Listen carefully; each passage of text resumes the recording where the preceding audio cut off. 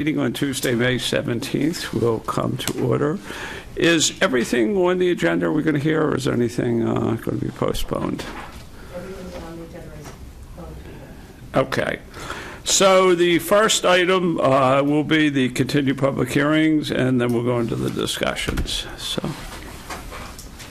So Rebecca, where do we stand on the Verizon project? Okay, so as stated previously, the Verizon is seeking a wireless facility special permit in order to install cloud radio access network CRAN technology on 24 utility poles owned by National Grid in various locations in the town.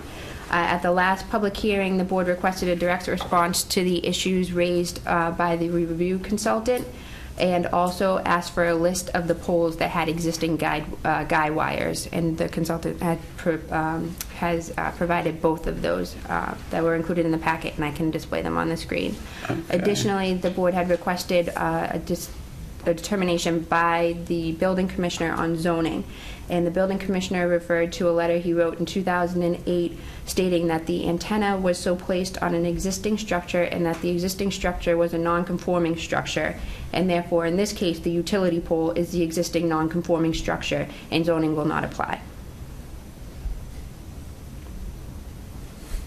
Okay.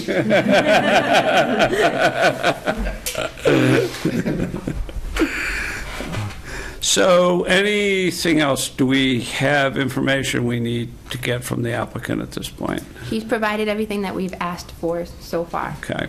So why don't we turn it over to the applicant? Maybe you can just tell us how you responded to those questions and any additional information. As you know, my name is Chris Swiniarski. I'm an attorney from McLean Middleton representing Verizon Wireless. As Rebecca said, from our last meeting on May 3rd, there were a few items that the board had requested. Mainly, the only issue raised in the Isotrope Wireless review report was the possibility that we could provide a radiation safety report for all of the antennae that were located lower than 10 meters on the poles. We did provide you that. I had it tabbed as number 19 in the materials that I sent, which concludes with certainty that we're right around 1% of the allowable emissions under the FCC regulations, which was the number that I stated also at our last meeting. Other than that, the board had requested a list of the poles that we were proposing to use that have existing guy wires. I went through and looked at the plans and made that list, so you have those before you. How many were there? 16 on 24. No. On the screen. No, I didn't count. 16, yeah. Now, you know, as I mentioned before, with respect to guy wires, I have absolutely no control over those. Those are existing, and those are there under existing protocols and best engineering practices for the utility company, essentially to make sure the utility poles don't fall down. The equipment I'm putting on there weighs very little. As I showed you all with that antenna that was here before, it's approximately 22 pounds. The guy wires aren't there for our equipment. They're already there. I have no say, absolutely nothing I can do to compel the utility company to take them down, nor does the agreement that we have with the utility company ever prevent them from taking it down. We're really nothing to them. You know, they're required to give us space under federal and state law. We pay them very, very little money, again, under federal and state law. Like, we're talking like between $1 and $2 a month. We're not going to stop them taking those down. If they ever plan to move those poles, replace those poles with non-guide poles, we're not going to be in the way. And we're happy to agree to that, too. I mean, we can certainly agree to relocate because that's what's going to happen in reality anyway. Do they make you get any structural engineering reports on these poles to make sure the poles, existing poles, even though it's their responsibility to maintain them, that they're in good shape? Because some poles I've noticed already have a significant lean. Yep, they do an in-house structural assessment. Again, that's part of their protocol. So when we fill out an application to go on a particular pole, they will evaluate that. And there's a whole set of standards and guidelines that they use. I'm not that familiar with it, but it's a clearance that we do have to go through. So have they done it on these poles already, or they Yeah. do it after you get through the? Okay. No, they've done it already. Before we come to any town, we make sure that these are the locations that have been approved by the utility, because we don't want to do this twice, obviously. So we go in, we get our agreement with the utility company first, and then we come to the town. So that has all been completed on all of these poles. Any other questions from the board? In the minutes, it said that you agreed to notify the homeowners, assuming that this is in front of a house. How are you going to do that? How are you going to notify them? We can send a letter. I mean, if the board has a different way, that would be the common sense way to me, but I'm happy That's fine. to do whatever you like. No, I just wanted that, Yep. that on record as to Yep. how you would do Oh, we can certainly do that. In fact, I think I've probably forgotten about that, so if we want to make that a condition, that's certainly fine. It's no problem. I don't know if it has to be a condition. You said that you would do that, so. Okay. Well, I will do it anyway, yes. I'll agree to do it. Okay, anybody else? If anybody in the public would like to ask a question or have a comment, it's your chance to do that. Okay. Hearing none, we'll vote this the next time, is that? This is not conditioned on this particular permit, but moving forward, there does need to be a discussion in how we would like to proceed with these permitting these types of technologies. As Chris had previously mentioned at the last public hearing, this will not just be the 24 locations, this will continue to be more locations throughout, and whether or not we want to address that like other communities have in terms of discussing more about maybe changing the bylaw, maybe permitting it, or making it a by right, or doing something that would help move the process forward instead of having to waive all these conditions. But that's a discussion for. That's a discussion for a different time. Exactly. I guess I just want to see what we do next is we vote on this, but we obviously don't have a decision here, so we'll vote on this. We'll keep it open, we'll vote on this the next meeting. Okay, we'll draft a decision for next time. Going forward, it would be helpful to see what happens with these 20 whatever that we're going to see. Yeah. So it's our first experience with it. So Yeah, how do we know Yeah. what to do going forward until we Correct. see how it works out? right. Yeah, well, I think it's good to do 20 is a relatively small number. We'll see if it works, and we'll go from there. So, fair enough. Should I give you a proposed decision? Because I thought I was getting a vote tonight. That's what we said last time. I mean, if we're going on. No, we do not let applicants write our decisions, sorry. Okay. Is there anything I can do to yeah. help get a decision next time? 'Cause You been in the can works talk now to the for 6 planner. months. We have, a pretty good process for our decision, so we'll get it in advance. We'll talk about the meeting, we'll vote at the meeting, and we'll be done, so, Okay. yeah. When's the next meeting? June 7th. June 7th, yeah. Okay. All right. Good. Thank you.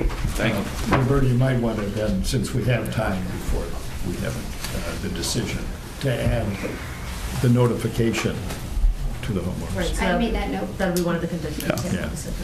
Okay, next item, we have 3 discussion items on the agenda, and the first one is 1636 Osgood Street, rough and tumble plate care, and we talked about this the last time, is my recollection. Correct. What did we have? I think we sort of did it as a mini site plan, but were there, what were we looking for that we didn't have? What was the follow-up? The only additional information that was requested at the last meeting was for some photos of the site on ground instead of aerial views. So we went out and we took some photos of the building. I'll display them on the screen right now. So this is the front of the building, so building 48. And then we had. A little paint would work. Wonders. This is the view of, from one of the corners, the field, the triangle. I can pull up the locus too, where you saw where the outside of the dog park would be, where they would have those individual sections for dog size and maturity. then we had discussed some of the lighting and fencing issues. Sorry, I couldn't turn the photo this way, but you can kind of see that the lighting needs a little work, and the fence is actually, as we discussed, the barbed wire is coming down and needs some attention. And then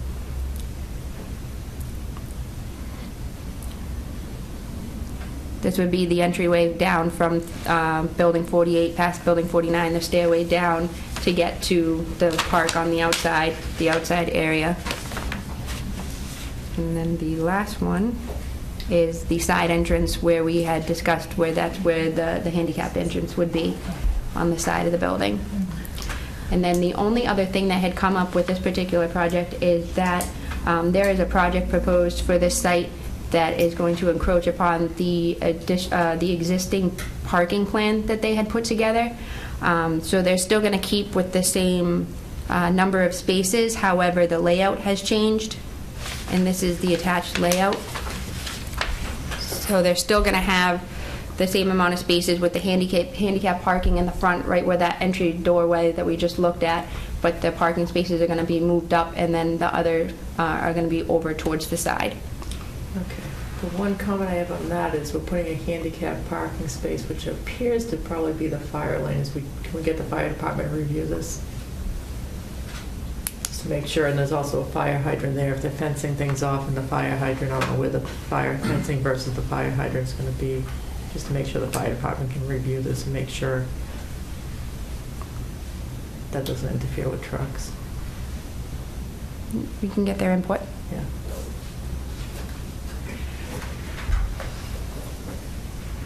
I don't know if they're going to make that turn with those yellow ones, the 5 spaces out, they'd be able to make a turn now down there.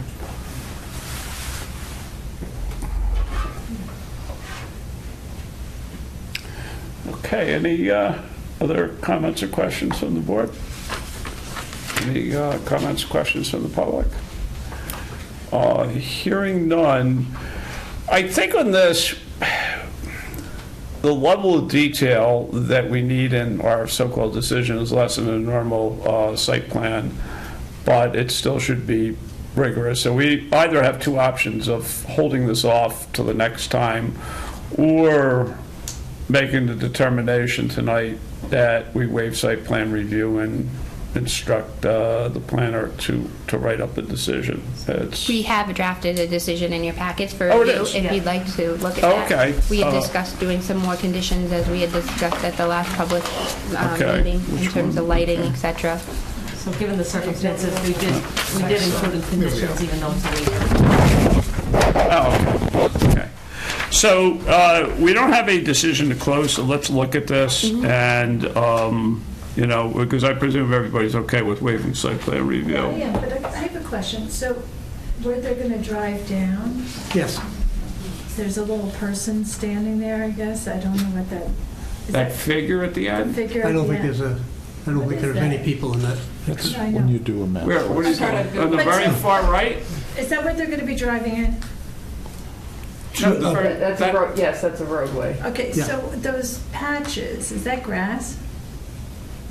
Where, See, when you're coming down, It's all pavement, Laura. right here. No, Those to are the, grass, to the but the left is roadway- the road. Right. Oh, To I the see, left I'm of that, sorry. yeah. Okay. And then yeah, they'll take a right. where it's white and gray, that's Okay. all blacktop. I'm sorry, I was like focusing on the person there, okay. And that handicap spot is in line with that ramp And- there, so it's Where fine. there, Right. where that used to be actually a through roadway, the solar project will effectively make that a dead end. So the parking, the circulation will still remain the same. So the same, okay. Okay, so let's take a look at this.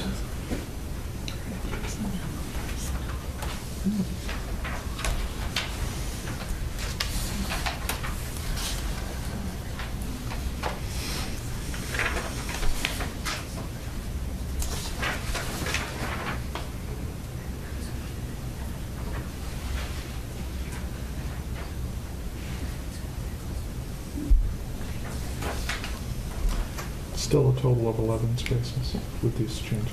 Yep. And required is 6? Three. 3 is required. So it's well above what's required. One thing that we should put in here, I think is similar to what we have on the site plan reviews, is when we do sort of the findings of fact, we have to explain why we're waiving. And there's conditions, but I think what we need to say is a couple comments that we're waiving this because it's on an existing large parcel, it's got a de minimis impact, they've showed us enough information. I mean, just sort of explain why we're waiving it.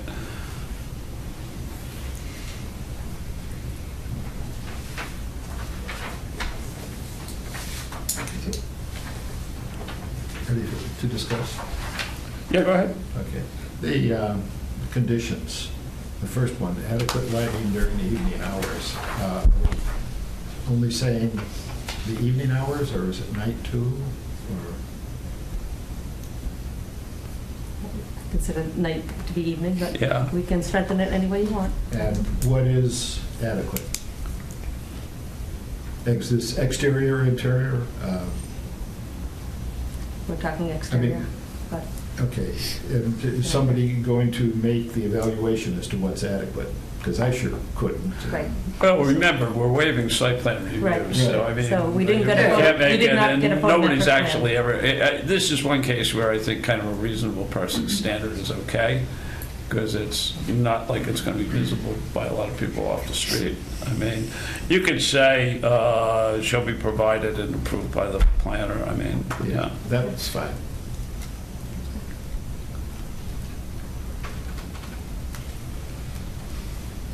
And we're going to add the one that I think Lynn brought up about the, Fire department review? Yes.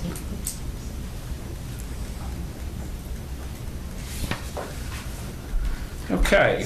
So we'll plan to get that review prior and prior include it in to the finding CMO, of fact. Yeah, sure. Before we sign this. Yeah. So it'll be a finding of fact. Yeah. Assuming they approve that location. And if not, we'll look to relocate that as one of the 7 across the ways and remove it. So. So, would somebody like to make a motion in this case for the rough and tumble play care to waive site plan review based on the findings of fact and conditions attached? So move. Okay. Second. Motion made and seconded, and that's as amended, right? That's our discussion. Okay. Yep, motion made and seconded. All in favor? Aye. Okay. And I just want to go back to the beginning comment about everything being heard. There's one item, the executive session. It will be for the executive session approval of meeting minutes only, and it will not include any type of litigation discussion. Okay, good. And then we'll close the open meeting before we do that Yeah. anyway. And so, yes. yeah. Okay. Thank you.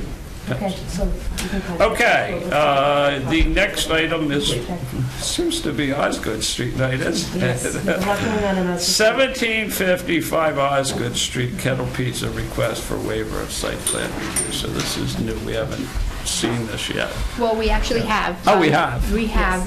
The applicant came before the board in April, and they're proposing to reconnect the access from 125 and widen the access from Bradford Street, improving the loading dock area and removing some paving and curbing near the loading dock.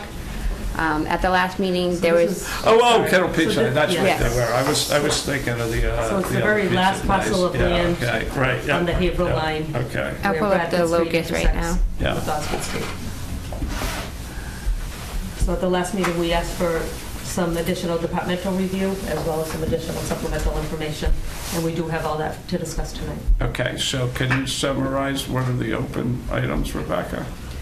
So at the last public meeting, we asked for police department, fire department, and DPW review. Police stated that any construction that would have an impact on the public way would need to have a police detail, but otherwise they're all set with the proposal. Fire did not have any issues with the proposal, and DPW stated that they were okay with the proposal. We also notified the abutters in both North Andover and Haverhill at the request of the board as a courtesy. Additionally, at the last public meeting, the board had suggested that in order to cut down on the width of the entrance from the proposed 92 feet that they had originally proposed, to cut that down, and by being creative with moving some parking spaces and then moving the entranceway a little further down. And the applicant has provided a new proposal that eliminates 2 parking spaces, moves the entranceway 21 feet, and eliminates 15 feet of the existing driveway. So they're really only increasing the width of the driveway now by 6 feet as opposed to the original 32 feet. Okay. Yeah, we might want to, given that I think most of the people here are for this discussion, I'd ask when we get this up for the applicant to maybe go back and do a, sort of a restart about just exactly what you're planning on doing, and answer, the changes you've made, and then that way anybody that was not here the last time at least has the same baseline as we do. So. Okay. Good evening. I'm Philip Christensen, engineer for the applicant, which is Kettle Pizza. George Peters is here with me. He's one of the founders of the company. He brought a sample of what they do there. So I have to tell you, when years ago when we did Sal's project, he actually brought a pizza one time. So, Nothing like visuals. Yeah. Instead of the details on this, the first thing I want to cover is we did talk to Jerry Brown about the use of this. One of your questions last time was, does it fall under the proper use? And as you know, the town meeting just voted to change the zoning so light industrial's back in this district. But also, did Jerry get to you guys this afternoon? He did walk over and communicated that he felt the use was allowed by right. Yeah. Okay. So what it is here is that there are occasionally deliveries and shipments where you need tractor trailers to come into the property. And originally, when LCOM was here, there had been an access from 125, and at one point they decided to eliminate that access. They didn't do the paperwork with the state to eliminate it, they just cut the access off so trucks couldn't come in there. So there is, on record with District 4, access allowed to this property. One of the questions that we received from DPW and others looking at this was, well, shouldn't you get approval from the state on 125 before you come to us for anything? And the answer to that is the state refuses to give any approvals until the towns approve projects first. I've run into it in other towns. I do all the review and Newburyport for their planning board. We have a project before, if it's a 60-unit project, they're proposing access to Route 1, but DOT will not review that project. And so the applicant has to spend all the money to get through the planning board, and the planning board could approve it, and DOT could still turn them down. So it's a bad situation, but that's the way that the state works. So we will, if this moves ahead, then meet with District 4 to get that access opened again. And so that's one of the 3 things we're going to do on site, is open that access. We also have to create a more level area by the loading docks, and that's shown on the plan. And that's just with these tractor trailers, we just need a more of a level area where they can set. If you see, there's a shaded area right by the loading dock there that we're going to repave. Right now, it's a little out of level, so that has to be fixed. That's the piece in the upper left. Yeah, see the entry door label? Right in the middle, right where the cursor is now? Right there, yeah. Okay. That whole area has to be regraded. And in doing that, we're changing somewhat. There's, if you go to the existing conditions plan, you'll see that there's the island, see that little grass island there is different on that to the left of the entry door. If you see that, we're moving that, we're eliminating some of that to give a little bit more room for the trucks to swing. So if you go back to the proposed plan, you can compare that area. We changed that little area where we removed the pavement. Right? And then finally, what we want to do is increase the radius for trucks turning, leaving the property and turning down Bradford Street back to 125. And one of the reasons is with the tractor trailers, because they're big and they have a large turning radius, it's difficult for them to leave without causing problems to people across the street on the Haverhill side of the road. So by increasing that radius, making the driveway wider here, we give them more opportunity to straighten the trucks out before they go out to Bradford Street. So that's the main thing under consideration here, is that, as you know, you have a regulation with regard to driveway width at the property line, and it's part of the zoning regulations, and we're increasing this to wider than what's in the zoning regulations. So the proposal, if you don't see it, in the white area at the entrance would actually close that area up more in order to, with a really dark shade over there, the 21 feet would be opening up that end of it. Yeah, you see, there's a removed pavement, and there's an arrow, and there's I think 16 feet, is that what that reads under that? What are you going to do with that 16 feet? Just be grass. Okay. Pavement comes out. So then because we're increasing by 21 feet at the property line, we're decreasing by 16, so, or 15, I'm not sure. I think it's 15? I think it's 16. 16, okay, so there's a difference of 5 feet in added width. Is there a space once the truck starts to come out where it could complete going all the way onto Bradford Street? Or would it, if it gets held up by traffic on 125, would it? Oh, is there enough queuing room? Yeah. Yes, there is, it's How back far much? enough. I think, do you have that over? Yep, we're bringing that up right now. Or maybe just the other end of this drawing, let's see it. So that one. Oh, great. Yeah, and if you pan that down a little bit more, if you could. Or up. I think it's like this, just, yeah. So you Yeah, can and you can see see- 125 more. Yeah, there you go. Yeah, okay, fine. Good. So when the trucks entered, they'd go up, they'd have a little bit more room to maneuver so they could back in, and then when they leave, they'd follow approximately that path. And you said 2 trucks a week, maybe more?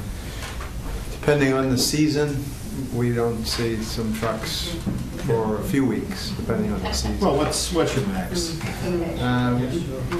At our peak season, we probably a couple a day. You know, it really depends.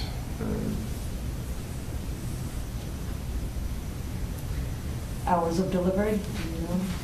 Never after, or pickup, never after 4:30. That's our, we close at 4:30, so the pickup window and delivery window is, 8 to 5, but usually everything comes after noontime and before 4:30. They're usually in and out. Monday through Friday. Questions from the board? Pete? Laura? Is there a reason why you can't just use Osgood Street for both entrance and exiting? Yes. Okay, what is it? You can't, once you back into that dock, you wouldn't be able to turn back into the parking lot within the length of the tractor trailer Okay. and go back home. David? No. Jim? So now I know you've patiently waited, so if you do have questions, if you could come up, if you could give them, your spot filled, that'd be great. Thank you. And come up if you could just identify who you are, and we'll see if we can get an answer to your question. Well, okay. My name is Susan Carpenito, and we obviously we're all residents of Bradford Street.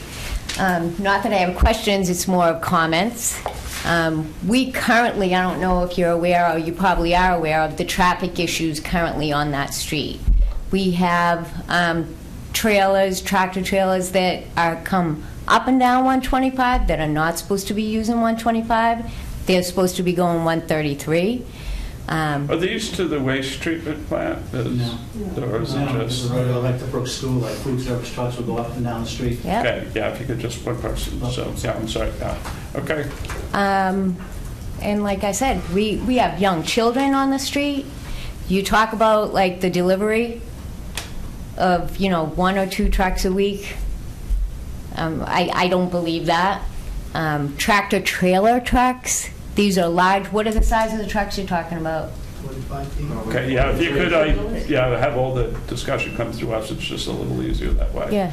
So, The size of the trucks, what are the size of the trucks? Probably the same size trucks that the New England Tractor Trailer School uses across the street. And those are huge trucks, huge.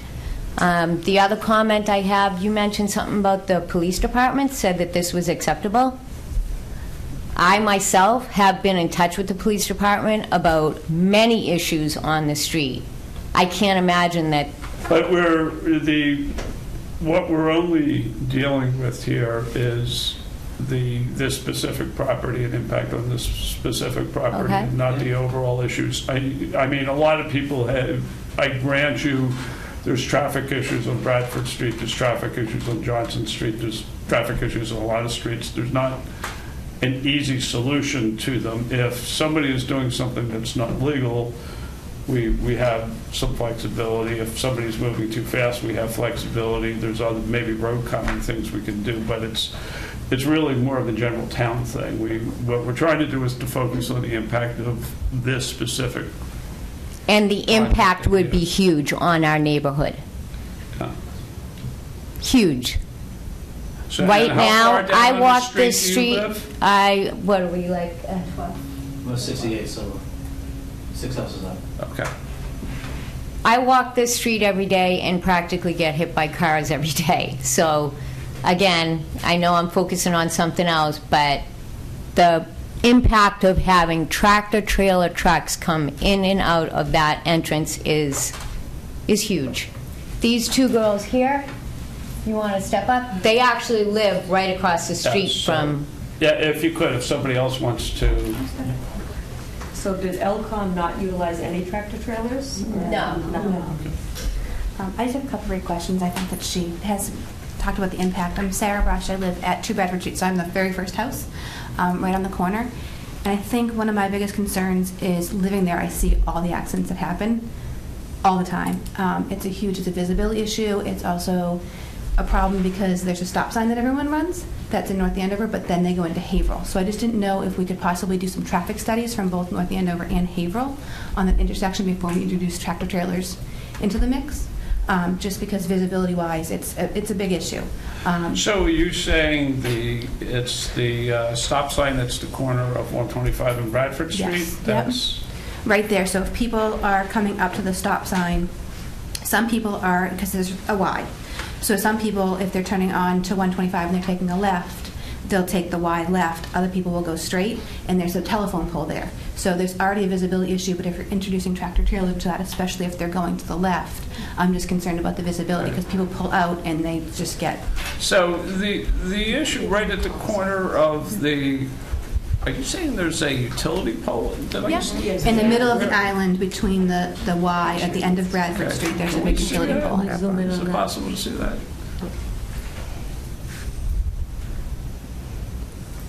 Right at the top, yeah. Yeah, so we don't. Do you see that, the utility pole in that On the island, left. John, right on 125? It's up at the very top. Is that it? This here or there? Right Right there, yeah, up at the top. Right at the very top of the screen. Where's the stop sign? You can't see it, it's cut off. Yeah. Oh, it's up further. Yeah. Yep. There's really two. There's one. So the as you're street goes coming. like this, and you can turn like right where the trees are? Yep, or or you can go and straight. turn? Yep. Is that, taking a right, is that a road? Is that a way? Yes, there's a Y there. Bradford Street. That doesn't look like it's paved. It is. The trees are just blocking it. Yeah.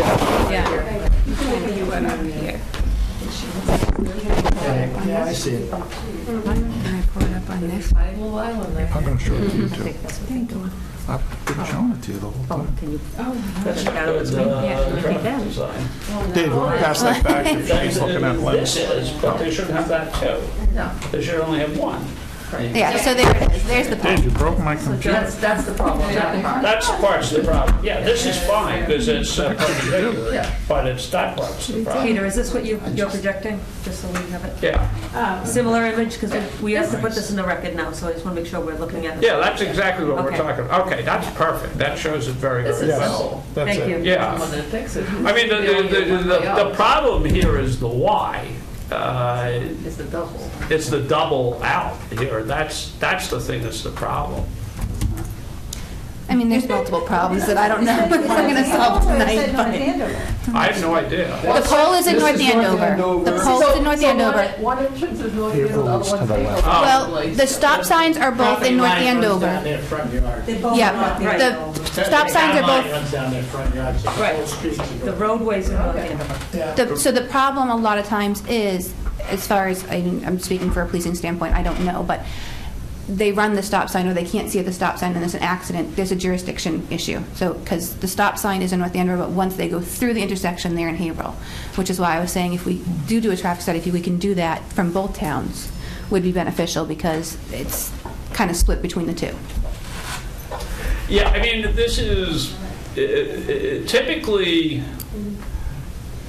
from a planning perspective, Yeah, this is absolutely. from the planning board, we do traffic studies when the volume impact of the specific project is sufficient that it might change the level of service. It gets into sort of technical sort of things.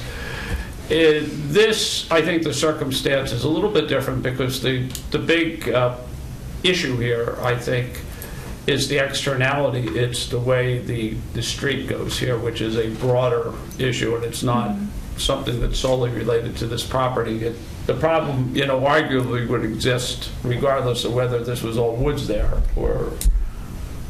And I understand that, and I think, if what they're saying is true and it's only a couple trucks a day, it's not going to have a major impact, but is there something that's going to hold them to that? What if they have multiple trucks all day long coming out? Then it is going to create a traffic flow problem. A year from now, they could say, oh, well, we're already in, let's up our amount of trucks and deliveries, and I feel like, have no say in that at that time if it's already been approved. And I have one more comment. I know that there have been traffic studies done through the North Andover Police Department, so you may want to look into that. Yeah, fair enough. Who did we talk to in the police department? Lieutenant Gray is the one that signed the letter, I believe. Yes. Okay. Can we go back to him? I mean, and to see if they're planning on doing anything more broadly with this intersection at this time. It may not be on the plan stuff that they're planning on working on, or they don't perceive this as one of the bigger issues, but... You can ask them as well, DPW, in the event of any type of roadway improvement plan. Yeah. And see, we would never allow the parking spaces to go right out to the road like that, even across the street, which is a problem. You mean where the houses are? Yeah. Yeah, that's not North Andover, though. I know, exactly. Yeah. That's a bad... Yeah. It's compounding there. You're right, yeah. Yeah, because you have to back out. Yeah. Yeah. So, which is partly what makes it more complicated if there's only going to be one road. Yeah, but it might actually make it better for those houses because then they could, if you eliminated that and just deeded the land to the people that live there, they would have a driveway. But who knows if that would ever happen. So, can you put the image back up where you have the figures of the truck? I have a question about that, too. As far as the trucks backing up into the loading dock, are they going to be beeping and making noises? I know it's going to be during the day. We have a lot of first responders that live right in that area that sleep during the day and then work at night. So that would be disruptive to their lifestyle I'm as sure well. when you back up that truck, has to be, doesn't it? Image up a little so we can see what's going Do the tractor trailers have to have reverse beep? I'm sorry? Do the tractor trailers have to have the reverse beeps on them when they're in reverse backing up? Alerts, I believe they do. They did in Illinois. Yeah, I would think that. So we think the answer to that would be yes, Okay. but fair Even point. small So, trucks. yes. I'm gonna If be- you could Yes. identify yourself. Hi, and, yes, tell us where you live. Paula Macor Andrioli. I live at 15 Bradford Street. My parents actually built in 1957, so I could write a book about the street. I'm the longest resident on Bradford Street.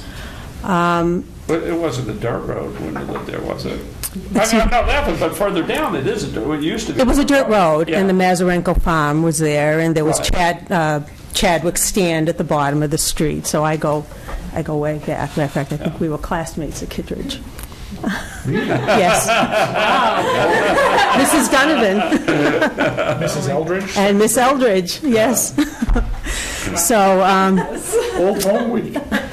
in any case, Firstly, I'd like to say I don't believe that Haverhill residents of Bradford Street were notified. They were not. I mentioned it to Sue, and a little bit of a team effort notifying the Haverhill side of the road. So there might have been, there might not even have been the attendance there is tonight. My concern is the traffic in general on the street, which has already been addressed. But with there's continuous traffic on the road. It's a road, in my opinion, that isn't sufficiently wide enough to be a two-lane street. When they recently repaved it, they put two double lines on the road. So you could have 4 cars going up, 3 cars coming down constantly. There will be absolute gridlock at the bottom of the street when the tractor trailers back in and out. There will be a lot of congestion on 125 at the bottom for the truck to do what it has to do. I'm also concerned that this might encourage other large tractor trailers for driving on Bradford Street and maybe using that as an access onto 125. So the traffic could be even worse. And then if business goes well for these gentlemen, again, they could expand, they could have more trucks, and by then their foot is in the door, and we'll have nothing to say about it. So I'm concerned with the noise, the traffic, the danger. It's going to be very dangerous. I almost got in an accident on the water tower a couple days ago. You could be coming down. People go very fast off 125, coming off 495, and you can almost hit head on. And it's. But if this property were not here, you would have most of the problem. Like, granted, there may be an element with a certain number of tractor trailers that are not there today, but everything else you talked about still exists today and would exist regardless. So my point is, some of your comments are related to this property, some of them are more broadly put. More broadly put, yes. But there is going to be congestion at the bottom of the street with people coming on and off of Bradford Street, waiting for the tractor trailer to exit and enter. It's going to make more congestion at the bottom of the street and backing up on 125. I don't know if that building is really large enough to handle a continuous flow of trucks. Well, why do they need such big trucks? Can't they have smaller trucks and go to a distribution area? I mean, is it? Well, the trucks that Alcom used were much smaller. They were the more compact trucks. You never heard them. I don't know what that. I mean, this is a metal fabricating job, right? From the answer? Yes. Okay. Our products come in from around the United States, and we just assemble it. We don't do any manufacturing. Okay. We just do assembly. Assembly. Boxes and stones and steel come in from different parts of the country, and we do final assembly of that box. That's all. Okay. And does anybody else have a question? First, I never heard of kettle pizza until I Googled it today. It looks really cool. Thank you. You guys don't want to move into the old Lucent Tech building with the other guy? Yeah, really. Plenty of space for 2 yeah. Right next to Jessica's Bread, There's plenty of room. Good synergy. I too live on the corner. We're in a duplex, Sarah and I. And I moved there. My name's Gina Janglebury. I'm at 4 Bradford Street. I moved there about a year ago. And I'm currently, every time a tractor trailer drives down 125, my whole house shakes. It shakes. Last night I'm watching TV, and the glasses, you can hear them hitting each other. And never mind a business using tractor trailers right in front of my house, driving right in front of my house. I can't fathom, honest to God, if I knew that was part of the deal, I would have never moved into that house. I don't have children, but if I did, that would be another issue. I personally would rather not hear the trucks beeping out in front of my house. I don't care how many times a day. It's my home. I want to be comfortable in my home and relax in my home.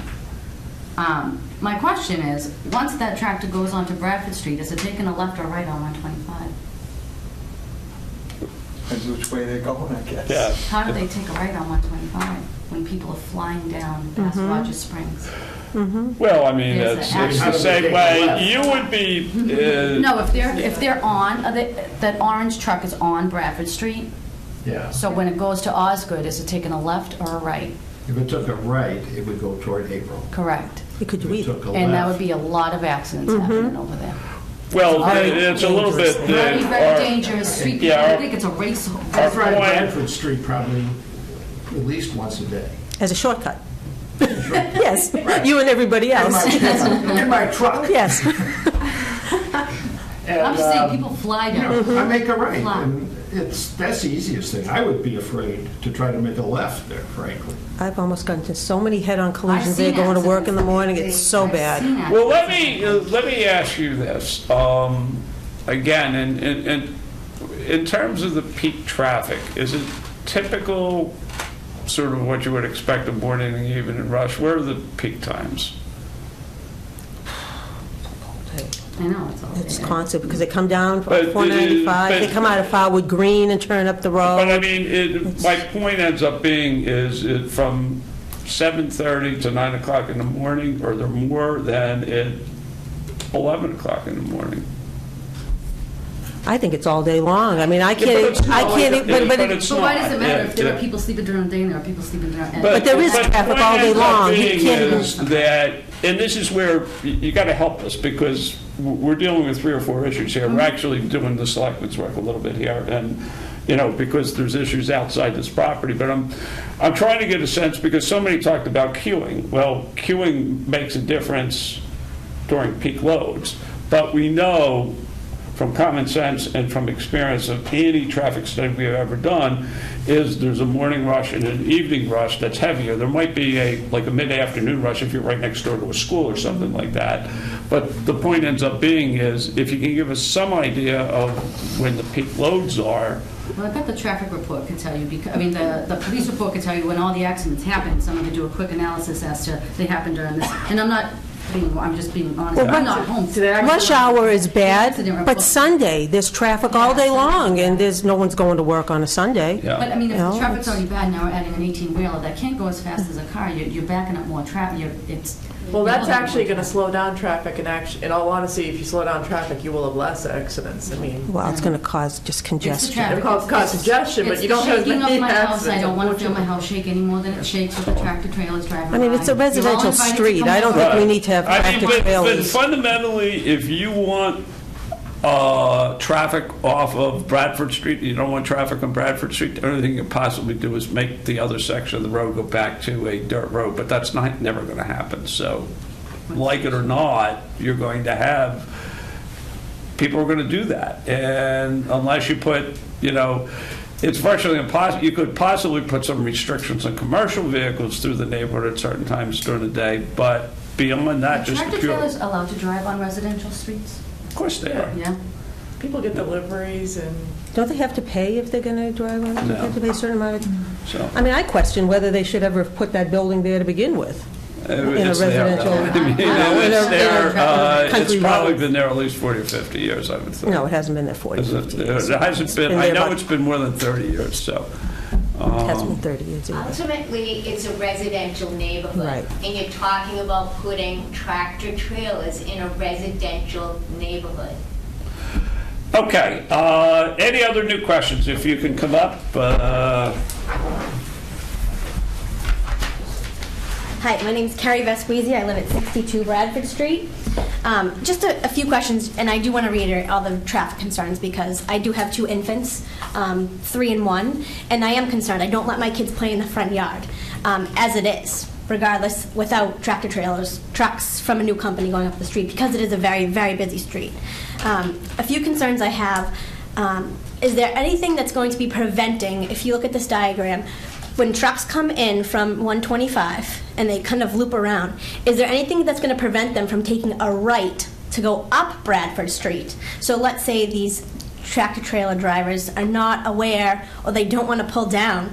Is there anything that's going to prevent them from going up Bradford Street? You mean out exiting through, like, further up? To go all the way to 133, correct? Okay, that's what you're asking. Yes, so that's one issue. If this is just going to be a turnaround, then is there any sort of signage that we can put? Or can we educate drivers, or is it going to be the same drivers, or is it different drivers? So driver education is a concern of mine. If we just have is there going to be any knowledge for the drivers to know that? Well, I we mean, lived through? there's two parts to it. One, you would know better than I, but exactly how often commercial vehicles, large commercial vehicles, ride on South Bradford Street all the way over to 133. Quite often. If indeed they do, I think you could make a legitimate argument that they shouldn't be on that road anyway, because it's the ultimate country road in North Andover.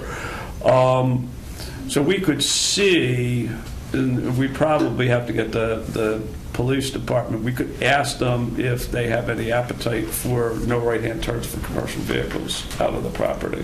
Thank you for considering that. Along those same lines, traffic coming out of that street, I leave for work in the morning at 7 a.m. with 2 kids in the car. Taking a left-hand turn to get onto 125 from Bradford Street is very difficult. I just drive an SUV. I'm not a tractor trailer. So that's at 7 o'clock. 8 o'clock, the traffic is still pretty heavy.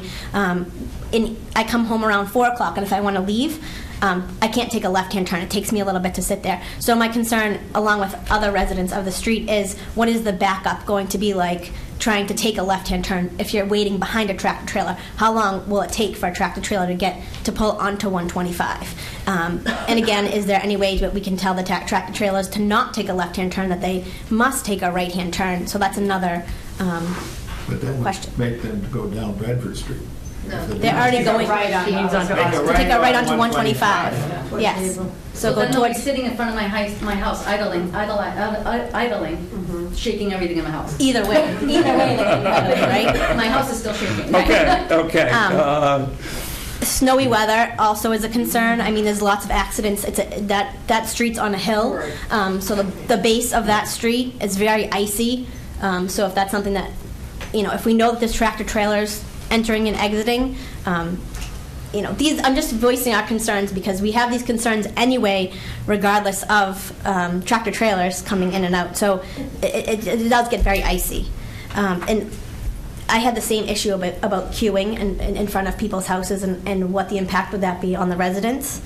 So I also question that. And my final question would be, when Elcom was there was just smaller box trucks that were backing into the loading dock. So I'm questioning the size and the ability for a tractor trailer to back in. I don't know if you've ever seen this loading dock, but if you look and looking at these drawings, it's hard to visualize how a tractor trailer would actually be able to back in without blocking Bradford Street and still stay on their property. Oh, I had a Class 1 license in Illinois when I was going to college, and I mean, it isn't that hard. You'd shut it. You'd block off Bradford for a little bit. But look at that. There's not that much space between that loading dock, and if I'm correct, you're not changing any of that, or you are? Which garage door is the loading dock? The one on the left or the right? Further away from you, Peter. The smaller one towards 125. Is the loading dock? Yes. Okay. What is the garage door to the left? It's a entrance into the warehouse.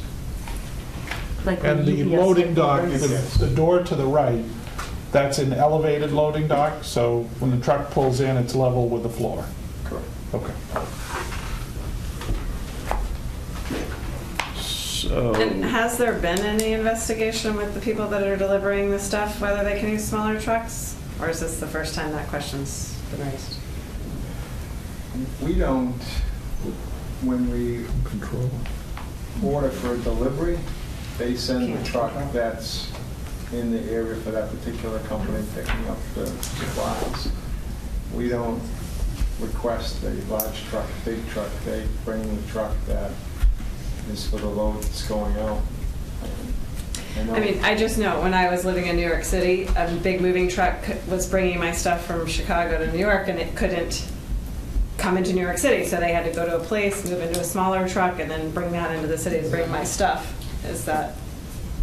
I mean, are they doing that potentially for other deliveries, and they could do that for yours? I don't know.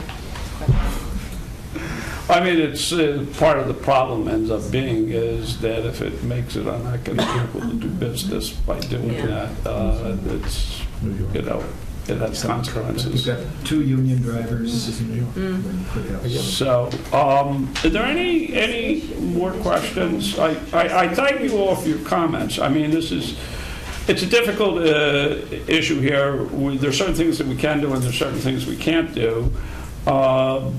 But I think we've listened carefully to what you said.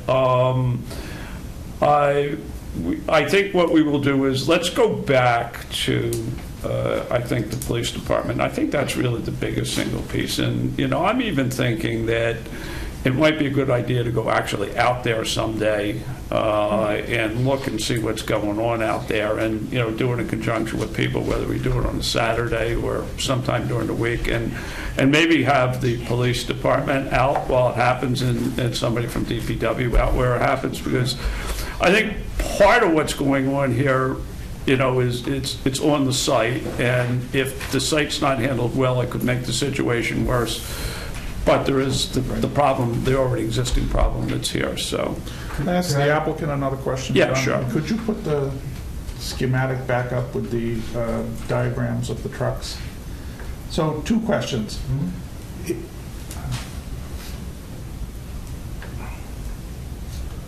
First, is that the only loading dock in the building?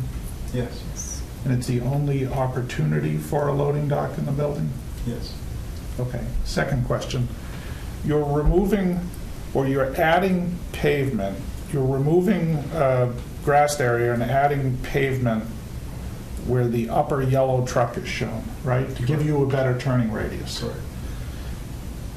Have you considered, if you're already taking that removal action, instead of removing the grass area and adding pavement to give a better turning radius onto Bradford, have you considered removing such that you would have an adequate turning radius and removing a couple parking spots to get out onto 125 instead? I understand that as currently shown, you don't have a radius to turn out onto 125. But my question is, did you consider whether or not you could reconfigure that lot to allow for a turning radius onto 125 rather than a turning radius onto Bradford?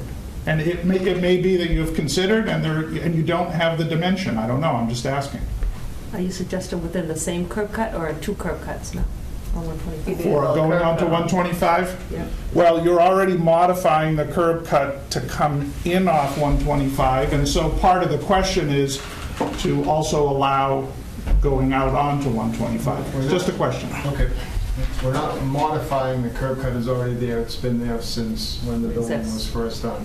So we're not, all we're doing is from where the darker shade is coming off 125 is making the grade again where it's easier for trucks to come back in now. Okay. As it was. But you're not adding that angle where the dotted turquoise line is. That already exists. Correct. Okay. Yeah. The reason we're very sensitive, we want to be good neighbors. We hopefully be there for a long time. We want to be very sensitive. When we went out to look at it, to repurpose the building so it's not vacant, is that by taking out that, if you could put the slide back up with the overhead of what we're with the trucks would be helpful. When you see the second yellow truck turning up that way, we did that so the truck, when it exits, really minimizes pulling up straight. It will have to go out onto the roadway slightly so it can back into the dock, but we removed that hump there so it wouldn't go straight across to the homes. So we'd have a better turning radius to get back out onto Bradford Street. We looked at it for several months on which was the best way. And I have been there when the moving truck, the Outcom was there, and it was a 75-footer, which is the longest trucks they make. They're the sleeper trucks. And that backed all the way into the dock without the nose being onto Bradford Street. And you can check the dimensions, because I was there, I took pictures of it, because I wanted to see how that gentleman came in off 125 and put a 75-foot long hauler rig into that loading dock.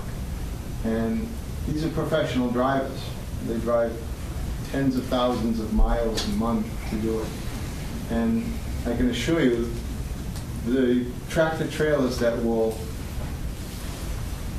actually be going the slowest will be those coming in and out of that driveway. I've been there and watched for hours tractor trailers go both directions on 125, and they're going a lot faster than that.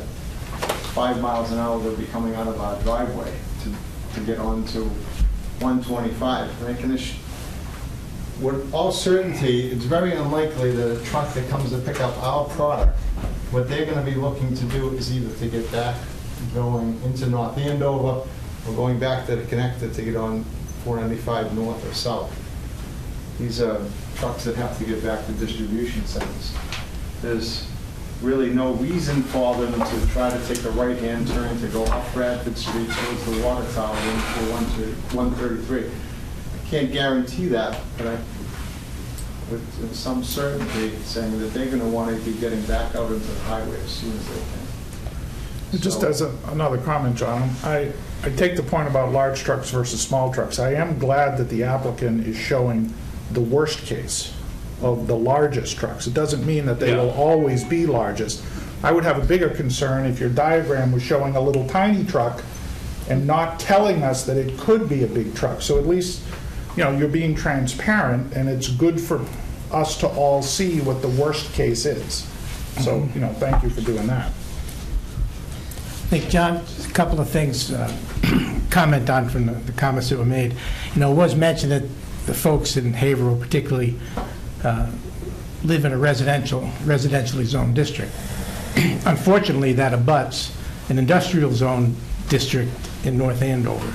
So you always have that sort of conflict, as you know, when a residential neighborhood abuts an industrial one. The other issue is when George approached me on just doing this little modification to the exit, was that, you know, that building can be used as it is without that modification being made to the driveway, in which case we wouldn't be here, right? And you could still have the same kind of trucks come in, but it's more difficult for them to maneuver, but particularly it's more difficult for the people on Bradford Street, because without that extra turning radius, the trucks are getting pushed over to the other side of the street, to the Haverhill side of the street when they exit. So from our point of view, we're trying to improve the situation that we have for the neighborhood versus creating something that they wouldn't have if this doesn't get approved. If this doesn't get approved, the trucks are still going to come in. There's still going to be an operation there, but it'll be harder for them to maneuver to get out. We try to be proactive doing facility type of work and things like that with large trucks for a while. I know in the last 5 years we've done it. The reason our business has grown is, you know, we make a good product. We wanted to be proactive in making sure that when the trucks were there, that we were very sensitive to the neighbors across the street. We want to be good neighbors. And that's why I had Phil show exactly what was going to happen without anything, any surprises. So I do appreciate your input. Yes, thank you. I think that it was a good, cordial discussion. I think people make good points, and we'll do the best we can. We're not dealt the best hand here, unfortunately, but I think we appreciate your willingness to listen and the willingness of people to. There's also the comment about that intersection, particularly the people going right into Haverhill.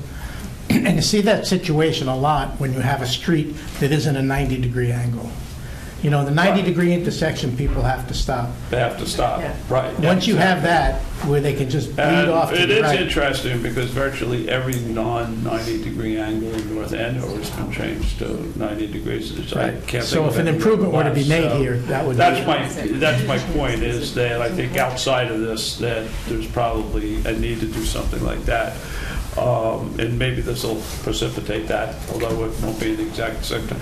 I wanted to get back to one point, and I don't want to put you on the spot too much, but again, roughly, what is the frequency of deliveries? And I know it's not exact, but, you know, what are we talking, a band? Certainly our peak time is April, May, and June, you know, leading up to Father's Day.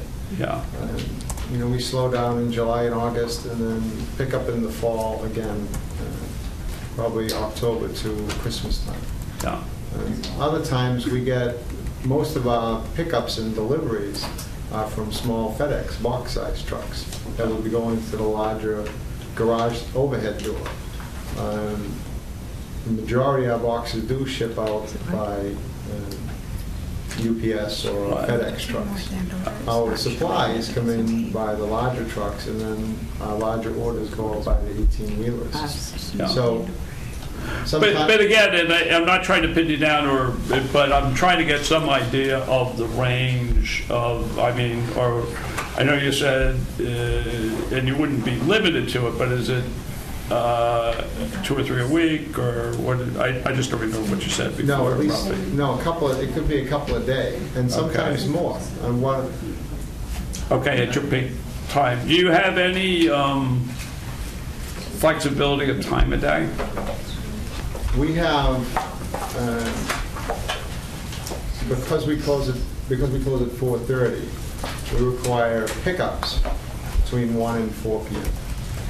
It must take a certain amount of time to load a tractor trailer, full-size trailer. Well, I hope we're loading full-size tractor trailers all the time. Right, but usually, it's box, right? Usually tractor trailers will, drop off 4 to 5 pallets, which we unload quickly. They don't want to be there any longer than they have to, or we load them accordingly. I don't think we've ever put more than 10 or 12 pallets on a truck at a time, and that is rare. So 10 to 12 pallets, half an hour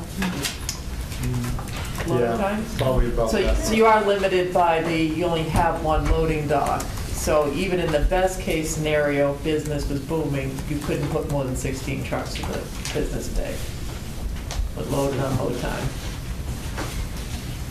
Well, especially if they're picking up, it's only a 3-hour window. Yeah. And they do, and that's pickup time. We ask for pickup and deliveries. Now, some do come earlier if they have an empty. But my point a little bit was that you have any flexibility if we said, look, we'd really not want to have one of these large trucks come before 8:30 in the morning. Is that a problem? No, because we don't open until 8:30. We wouldn't accept, we wouldn't have anybody to unload it at that time, because we have to. But as you get more prosperous, you could. Well, if they get more prosperous, they move to a bigger building. Yeah. No, and usually the smaller trucks deliver loads early in the morning. That's been customary for our business. I wouldn't expect that to change. So I would, just because I think we're at the point where I think we could finish it off tonight. Again, I do appreciate everybody's cordial approach to this. I think what I'd like to do is I'd like to see if we could finish it up next time, because it's fair is fair. But I would like to see if we could do something out on site, if you didn't mind, and it might address some of the larger issues. But let's see if we can get the police department out there and DPW out there just to look at the general area. Including the board? Do you want us to say? Well, yeah, I mean, either we do it, if it's a problem getting them on Saturday, we'll do it sometime during the weekend, That's fine, okay. One of the things that we can do, even if we do this, is one of the things I sort of like to do, because, when you do site plan reviews, you can never figure everything out, is maybe, put our conditions in place and then say, let's do a review in 3 months or something. And, we could revisit and see if there's any specific problems and issues. Something like that. I don't know if anybody else has any other sort of ideas of things we might be able to figure out how to make the situation here better. I'm not sure I got an answer to my question as to whether you ever looked at the geometry of being able to turn out onto 125. I did not. Yeah, and just by looking at that plan right there, you would have to make that driveway even larger going out onto 125. And I'm just guessing that would involve probably much more extensive work with the state. Yeah. I appreciate you responding to it. I mean, when I look at it, understand why you're not doing it. I just wanted to ask what your thoughts were. You know, it would certainly be something to look at. I know that those parking spaces that are required up on top there would have to be removed. Oh, yeah? So I don't know if that would cause another problem with something with the building because we didn't have enough parking spaces. I think that was a requirement to have so many parking spaces with that size building. So. Okay.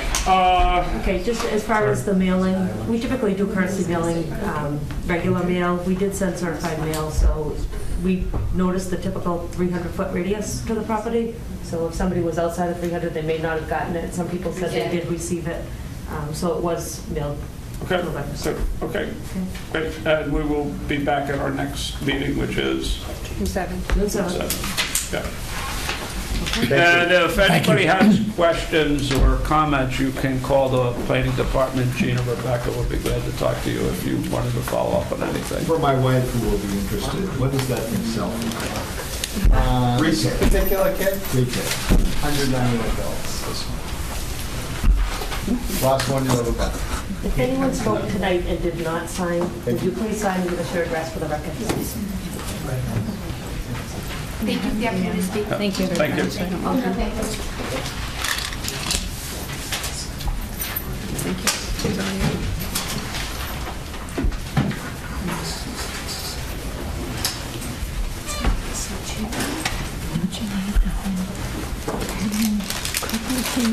Okay, we are going to do a discussion of the 1600 Osgood Street, Osgood Solar, because I believe we're going to have an application coming up, and this is a preview, which is a good idea.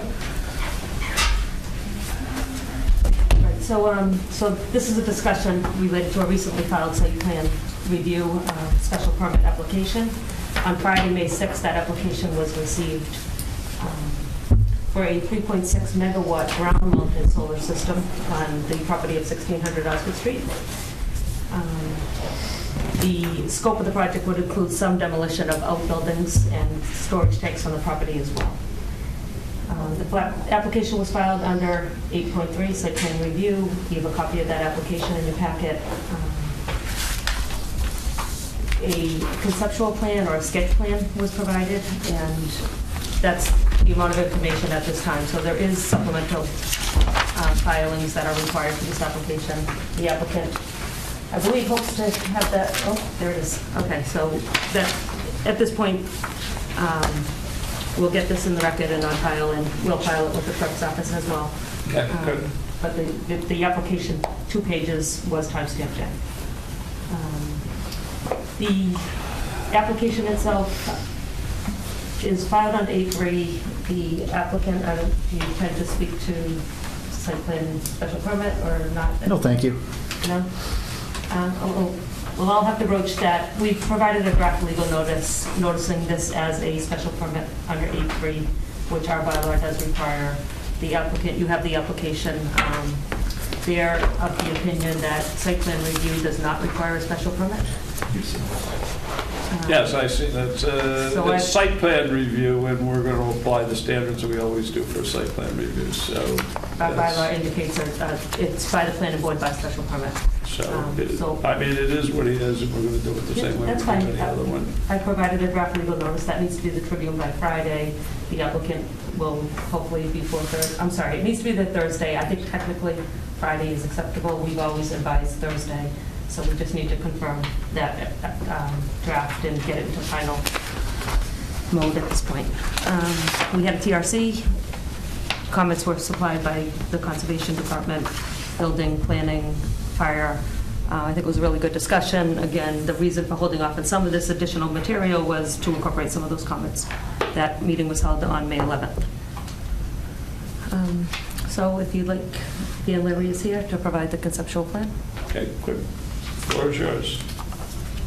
Good evening. My name is Dan Leary, and this is Rick Waite with Meridian Associates, site civil engineer. So thank you for having us back.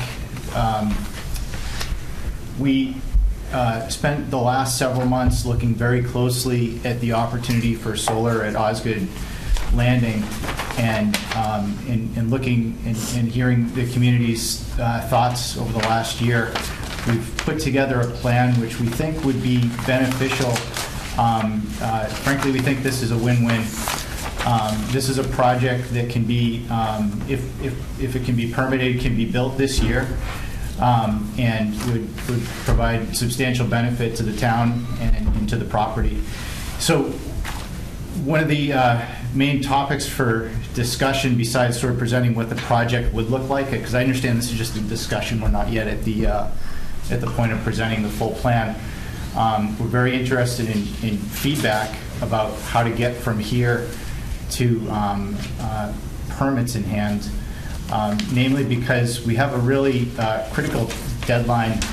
As always, this project needs to be turned on by the end of the year for the sort of the financial benefit to be realized for all the parties that would be involved. So here we are in June, or okay, it's May, but I think it's June, and we have about 17,000 solar panels that we're still proposing to put on site, and we really would appreciate your feedback about how to get from here to there. So I'll just give a quick overview of what we're talking about with this scope. So in this scope, it's still a 6-megawatt project. Approximately 2.4 of those megawatts would be on the roof, and the other 3.6 would be on the ground. A key part of putting these on the ground includes demolition, site improvements to the property that we think, again, is part of a win-win scenario. On the south side of the property is a lot of antiquated equipment used to support the manufacturing facility that's no longer in use, and it's not serving a purpose other than to sort of use up land. And we believe that by demolishing that and relocating the tractor trailer school to that area, that we can create opportunity to put solar almost exclusively to the west and a little bit to the northwest of the building, and keep it all completely out of the front of the building. So this plan has no carports. It's just ground-mounted solar and roof-mounted solar. Rebecca, if it would be possible on that thumb drive, so we do have a couple of updated plans.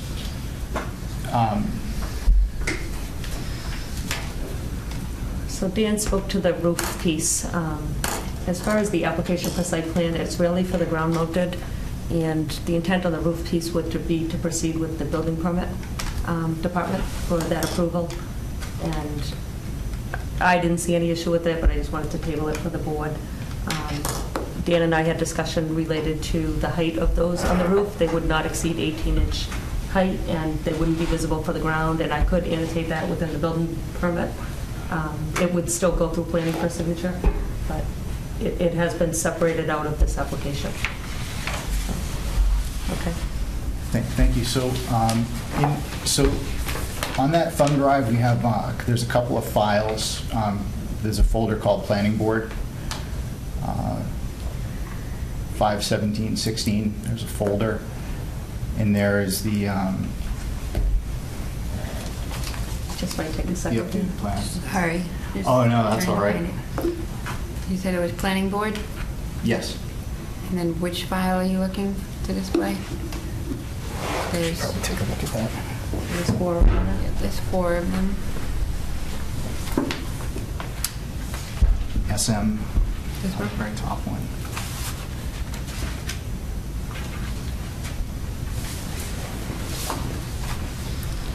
I don't know if I can get that onto the Chrome. Okay.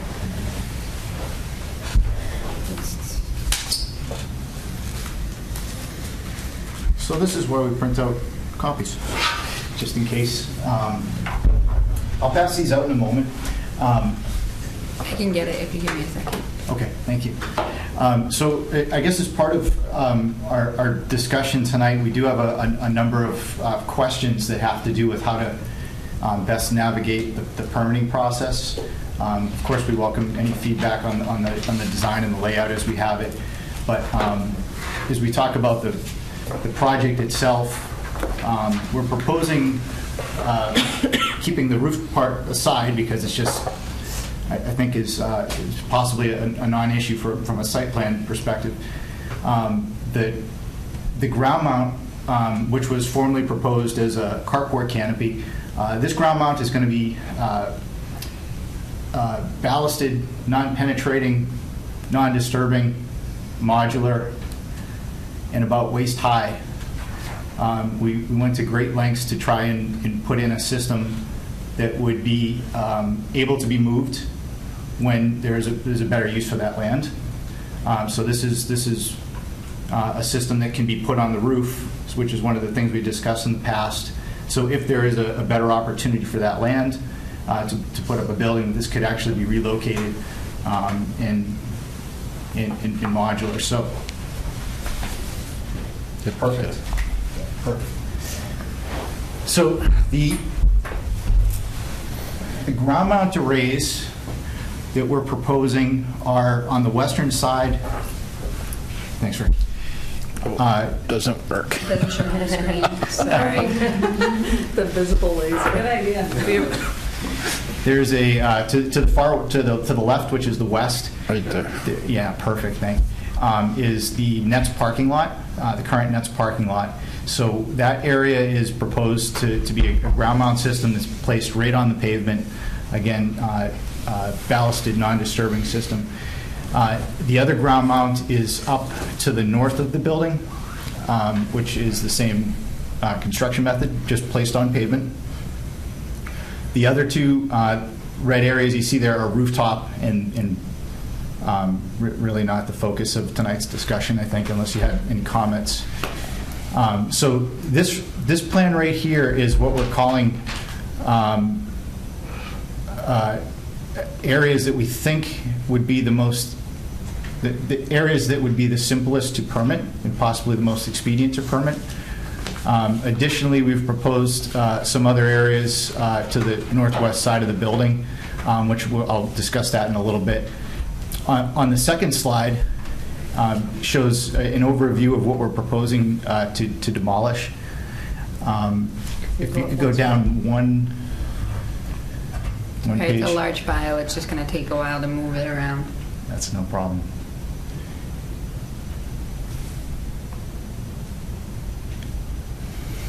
So in the red area below, this is essentially where we're proposing to relocate nets. So in the middle of that is where you have the equipment that'll be demolished, a site that'll be repaved, and relocate area made available to relocate the tractor trailer school. Just wanted to pass around a few images of what that looks like from the street level, if that's all right.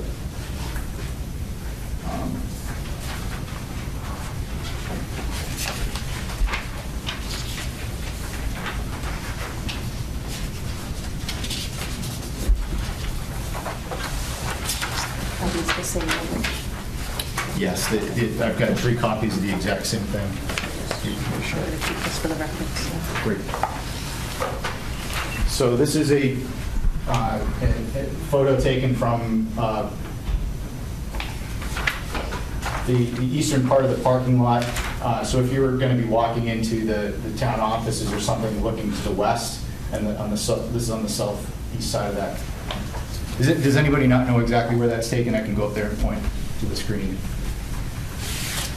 I'll point anyways. Where her cursor is, right? Yeah, thank you.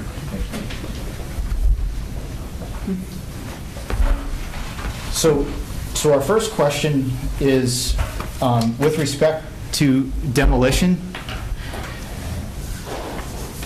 Does demolition of this equipment in the photograph require site plan review, or is this a demolition permit? So separate from what we're going to be.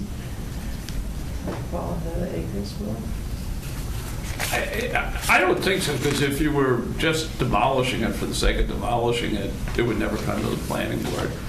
Disturbance, how many acres?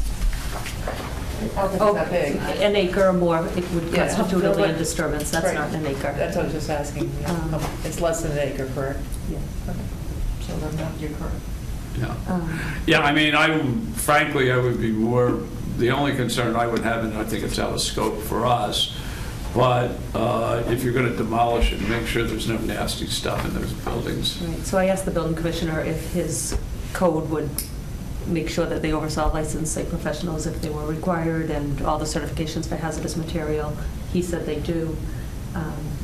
I don't think there's any type of stormwater structures here that would be impacted in this specific area. So I think, I'm not sure if you're going to still continue to talk about demolition in the rear. Talk about that north. next. Okay, Yeah. but this area I thought was one that maybe be able to pull out a site plan review and be managed through the building department. Yeah, the demolition. I mean, obviously, what happens after it's demolished, and if it's, we want to look at it to the extent that if it has any drainage impact, we understand what that is, or if it has any impact on the flow of traffic through the property, because you're going to, is there going to be any contention between the school and people entrance and egress? So that's, I think, what we want to still stay in scope. Right. When, the future development or use of that area. Yeah. Yep. Okay. The next major area for... Pete, you had a question? Yeah. I'm sorry. I think you mentioned that when you demolished here, you would be repaving. Yes. What are you repaving? So that area is, so the area that's in the green block that's in the middle of the larger red area, that whole block would be paved, so it would be a continuous grade of parking lot. The grade would be continuous. So the green repaved, not the red? Just the green repaved, I'm sorry. Looks like green, it looks brown to me. Yeah. The green on top of the red. Yeah. On top of the red. Yeah. The second major area for demolition that's being considered is not shown on this plan for the moment, and maybe we should talk about that a little bit later. But that's the water treatment area, which is to the northwest. And I'll pass around a couple of pictures of that as well. Was that circled on the previous drawing? I thought it was. I think it is highlighted there. These particular drawings are laid out this way intentionally to talk about what we believe may be a pathway to permitting. So that's why we're going to kind of hit a few topics and then kind of wrap it up with the drawings at the end. But this is a second area. So this whole block is mostly inactive and unused. It's abandoned water treatment. I'm not water following treatment plant. on this picture, which areas? So, is yeah, it just this one? Is that the one? Isn't it? No, which area? It's the whole whole block. It's not the rooftops that are immediately in front of you. It's including these? Yes. It's this whole block. Oh, okay. Yeah. So the area that's highlighted in blue is this area back here. Okay. With the exception of possibly these two buildings.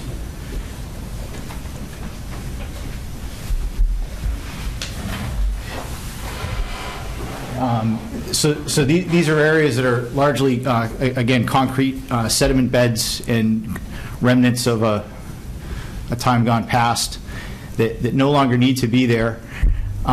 We call this area possible phase 2. We're showing it on the area to be demolished because it's I don't think anybody on this planet wants to see that still there. It would be a great place to put solar panels. Our biggest question is whether we actually have time to get this permitted and get that built by the end of the year, because possibly unlike the south parking lot, there may be some more complexities to it, but we'll have to better understand that. So we're interested in any of your feedback with respect to demolition of that area. Well, what was treated there? It says treatment facility and tanks. What was treated there? And what was in the tanks? I mean, are we talking like... Sewage. They don't always want a treatment Well, I facility. mean, it was, I mean, Yeah. but Lucent did, and Bell Labs back in the day, there was a lot of stuff going on, but this was just storage. And part of that equipment is still functioning, So right? it's concerning to me that radiation. There's a lot of infrastructure there, of which 95% of it's not in use anymore. Some of it is still in use. And we're not proposing to do anything. Regardless of what demolition we do, we're not going to demolish the component that's still in use and supporting the property. I guess we bring this up because there is opportunity to make better use of that land, but we don't have a lot of confidence that it can be done in the time we need to do it. But that does not mean we want to. It almost seems that this is not essential to this project. You could either do it as part of this project or not. Because you're not planning directly on using it for this project, because you're not proposing to put solar panels there. So is this just to preserve your flexibility for the future, or? So what we're ultimately proposing is 6 megawatts that would be built in the orange areas. Now, if you can see on the north parking lot, we're taking up a considerable chunk of that parking lot that we'd rather not. If we had the ability to get that western treatment plant demolished and brought to basically a gravel surface at a reasonable time this year, we'd be looking to move a chunk out of that northern parking lot and put it back onto to that blue area. So unlike the other stuff you're taking down because it's basically the future home of the tractor trailer school, you're saying in your ideal world, if you had time, you would take some of the stuff that's on the north and you would put it. Yes. So how would you, if you did it, how would you reconfigure it? So we believe we can fit about up to 800 kilowatts in that blue area that would be coming from the eastern side of that north area, if that makes sense. So you'd be walking it away from the street. You'd be pushing it further. It would start closer to the back. Probably from the side. Yeah, we'd be looking to first create maintain as much active parking for the building as possible, and then also moving it up. So that building that's at the very top of that array is the substation. It's a massive substation. It's a 50 megawatt plant that supported, again, a day gone past. It's very large. You wouldn't be building systems that big anymore, but it's there. It's relatively new, and we believe that ideally we'd be keeping the panels to the south of that, and kind of marked off from the rest of the parking area. If you were to move the 800 megawatts, is that what it was? 800 kilowatts. Kilowatts. Yes. Okay. Yeah. Sorry. That's all right. 800 kilowatts would fit into the blue area. Is that what you're saying? Up to 800 kilowatts. 800 would represent what percentage of the red area to the north of the site? How much of that red area is made up of the 800? Is it a quarter of it? It's probably about half, okay. roughly speaking. Okay. And I say up to 800 because maybe the demolition of this area is a little bit more complex. There's some things that are simpler and some things that are maybe more complex. So I'm being genuine when I say up to 800. It could be 400 by the time we do a full analysis and can get into it. But regardless, you can see the picture of what's there. It's antiquated, and it'd be a good place to park solar. It'd be a better place to park solar than in the parking lot, is the owner's feeling on it. And the blue area is the area that would be demolished? Yes. But would the ground solar arrays go on both the blue area and potentially some area outside of the blue area? In other words, if you demolish the blue area, does that enable an area that's larger than the blue area? The actual demolition plan for that blue area would consist of just the footprint of the buildings within it. So that blue area would be where the solar panels would be. The actual demolition area is a little bit smaller. Yeah. Right. When would you know, after you demolished it, what would be the carrying capacity of that blue area? Like how soon, would it be right as soon as you demolish it, you would know, or would it be a month after, or when would you know about how much you could put in the blue area? Oh, we'd know well before we started. This is maybe if I could just cut to the point, this is probably a question of special permit or not.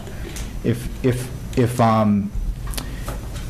demolition of that falls into special permit, and we potentially have, you know, a sort of like a 3 to 4 month, maybe best case scenario with site plans review special permit, we just might not make it. It's more of a timing question than. You said before, you said it could be up to 600. So my question is, when would you know if it's 300, 400, or 600? I think it was up to 800, right? 800. Up to 800. You said it was up to 800. So when would you know that? Because I thought I picked up, if it's up to means it's contingent on knowing something you don't know now. Or so is it 800 or is it not? If it's 800, then it's not up to 800. It is 800, I guess. I'm just trying to figure out I'm trying to understand your decision process. Because the way you explained it, I thought what you were saying is we'll tear the buildings down, and after we tear the buildings down, then we'll know for sure that we can do 800. I don't think those are the complexities. Yeah, and so it's a little bit, it's either 800 or it's not. What are the complexities? That's a great question. That's the question we need to answer. What are the complexities? So on my side, this is why we're calling it Phase 2 at this point, because we don't know what the complexities are in their entirety, but let me go over what we think some of them are. There are utilities out there underground that are 100 years old, piping networks and whatnot, that at this time we don't have knowledge of their whereabouts, so we're working on that. So if we were to try to file now, and I've got a couple other issues that I'll talk about, but if we were to try to file now on that, we certainly don't have the information to present to this board as to what all those existing conditions are and how we're going to treat them. It is our intention, if we go forward on this area, to demolish most of it to sufficient grade and come back in and gravel the area over. The second complexity is, what are the drainage considerations out there? There are probably a half a dozen or more catch basins, manholes that are draining to certain areas that we're not sure of, would need to investigate in our final grade how that would change or alter the drainage patterns out there. On top of that, considering that we're probably within the wetlands jurisdiction on this piece and not the others, because we've carefully moved the remainder of the orange area or red area outside of all wetlands jurisdictions, the blue area most likely would trigger a wetlands filing and a filing under the stormwater management guidelines. All of that's going to take us months to design and permit. Quite frankly, if you were to ask me when would I know, it'd probably be 6 to 8 weeks out from now if we started studying it right now, that we would know what our capacity would be able to be put up there. Right now, I think we've got probably a 90% assurance of what we think we can get up there in 600 to 800 kilowatts. But we're not at 100%. Yeah, but the good news is if it was taken in a Phase 2 approach and it just took longer, the ballasted system is easily relocatable to that area if... I was going to say, that seems to me to be the easiest, is assume you're not going to do it and then do it as Phase 2 and you just move it. Right, and that's why earlier I said, you know, separating out the demolition that Dan talked about previously on the south side of the building. I saw that as just a lot less complex, given the TRC meeting and conversations with Jennifer Hughes in here. As Rick spoke to, there's drainage considerations. It would require a lot more review than I think the other side. Yeah. So that just raises the question, though. I mean, I assume you have a time pressure based on the state's cutoff period.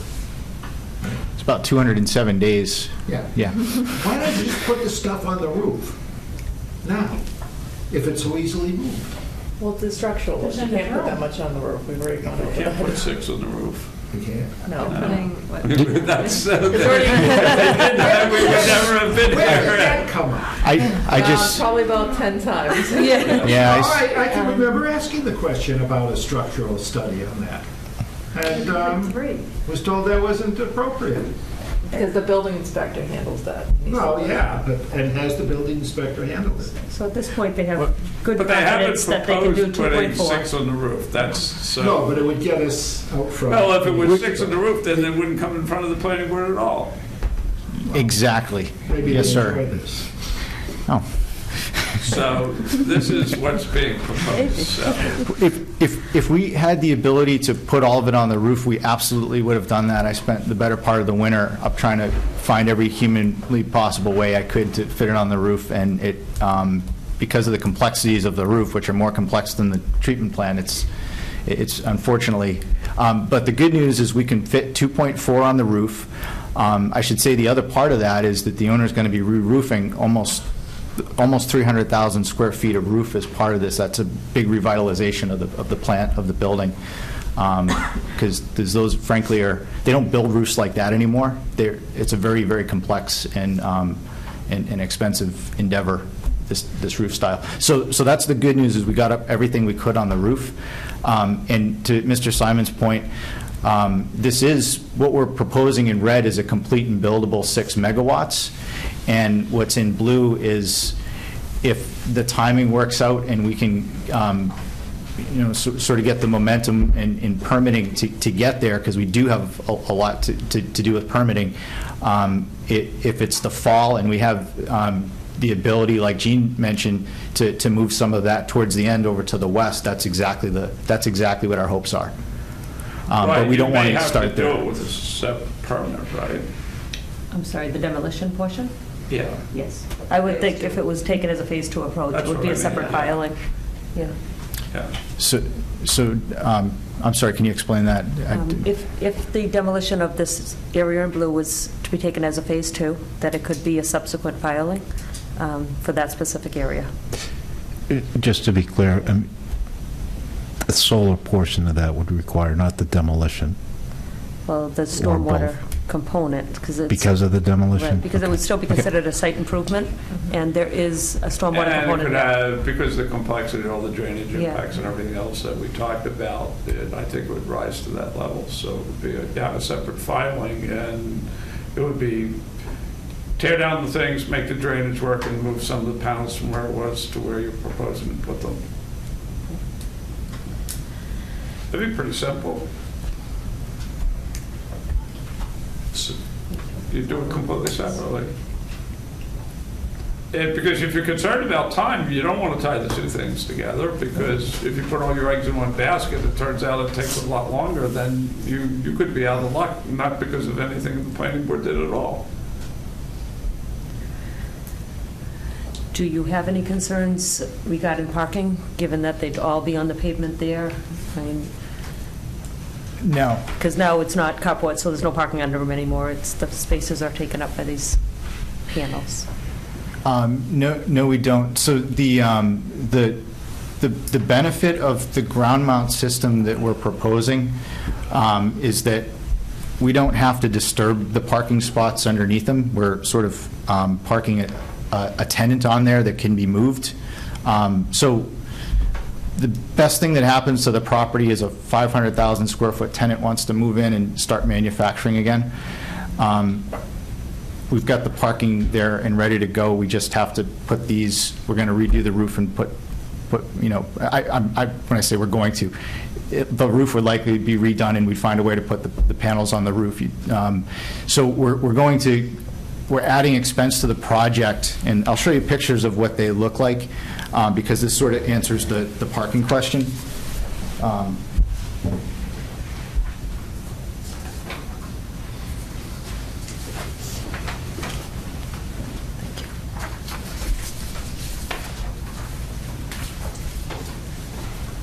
So this is the mounting system. There's two sheets here. They're actually two different mounting system styles. One's a rooftop system and one's a ground mount. By the way, these are both manufactured in, or I should say, they're the headquarters of this company, Panel Claw, is in the building. They do some manufacturing there, but mostly shipping and logistics. So the first product, which is called Polar Bear, is a very, that's the system that's very low to the roof. It's ballasted, and that's the rooftop system. The second system, which is called Panda Bear, is the short name for non-penetrating, non-disturbing, ballasted ground mount system that can be moved when the use is better. But their marketing team called it Panda Bear. So. When they say ballasted, it looks like it's just concrete blocks that you pick up. And it's that's concrete CMU. Yes, yeah. So it's taking a tray that's about this big and putting a couple concrete CMU blocks in it. Okay, so they're very easy to move. Very easy.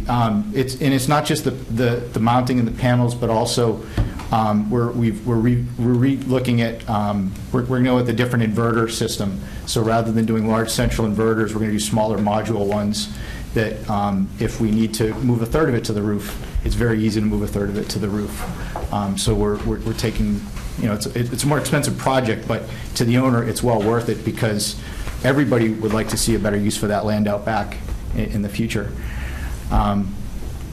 So with respect to parking, the Panda Bear system, once it's moved, the parking can be restored in the future. But today's parking requirements, I think we estimated that is under I-2, it was around 1,400 parking spaces for the 50-something companies that are currently in the building.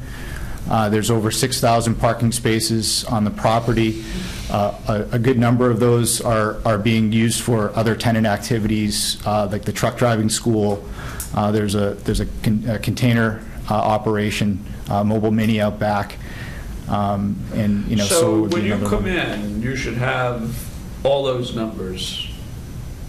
Okay, exactly, how many spaces you're going to lose by putting the tractor trailer school there, and by any of the other things where you're putting the units. You should. It'll be, once the project's done, how many parking spaces are there? I know you'll demonstrate there's a lot more than the minimum, but you have to do it. You have to give us an exact number, not just a swag. So, I understood. So Dan, these are just sitting on the ground. Yes. And engineered to do that. Engineered to sit. In what type of wind? The 105 mile an hour wind load we have here times a safety factor 1.4 to the International Building Code Chapter 16 standards, wind tunnel tested by the authorities and the top North American authorities on wind tunnel testing. And yes, sir. You're okay. So that's more than 150. That's yeah, above one, it's 160 something. Okay, because tornadoes can hit 150 pretty easily. The panels will still be there. Well, yeah, I don't want those things flying into my house. Maybe you do. But they understood. Yeah. Yeah.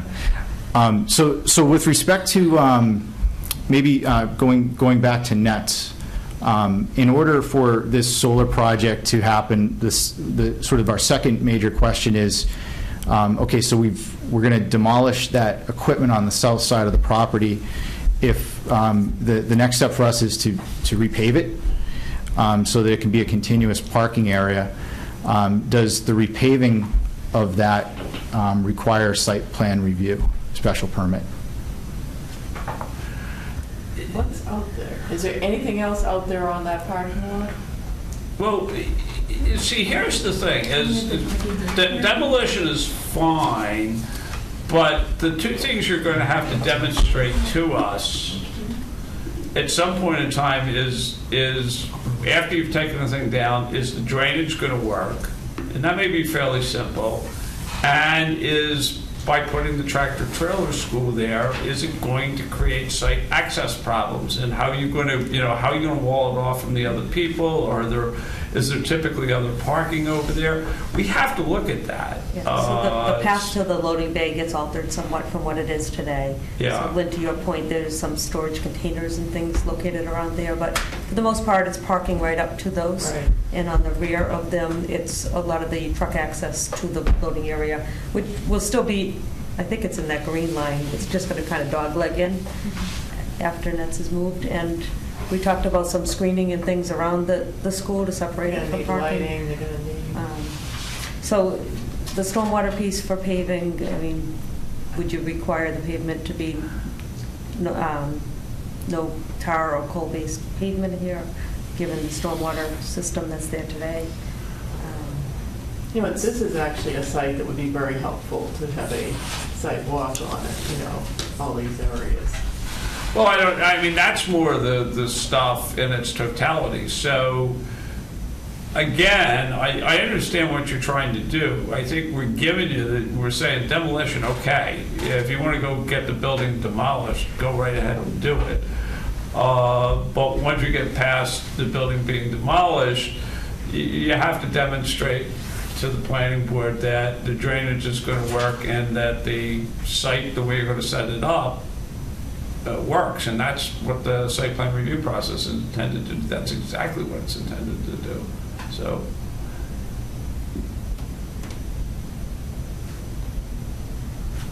Okay. Thank you. And we understood, we took notes. So what would be required? So I guess the follow-on question to this then is frankly the big question. If understanding that we're relocating a tenant activity and we're going to be improving the infrastructure to support that, there's considerable, there may be there's construction is part of that.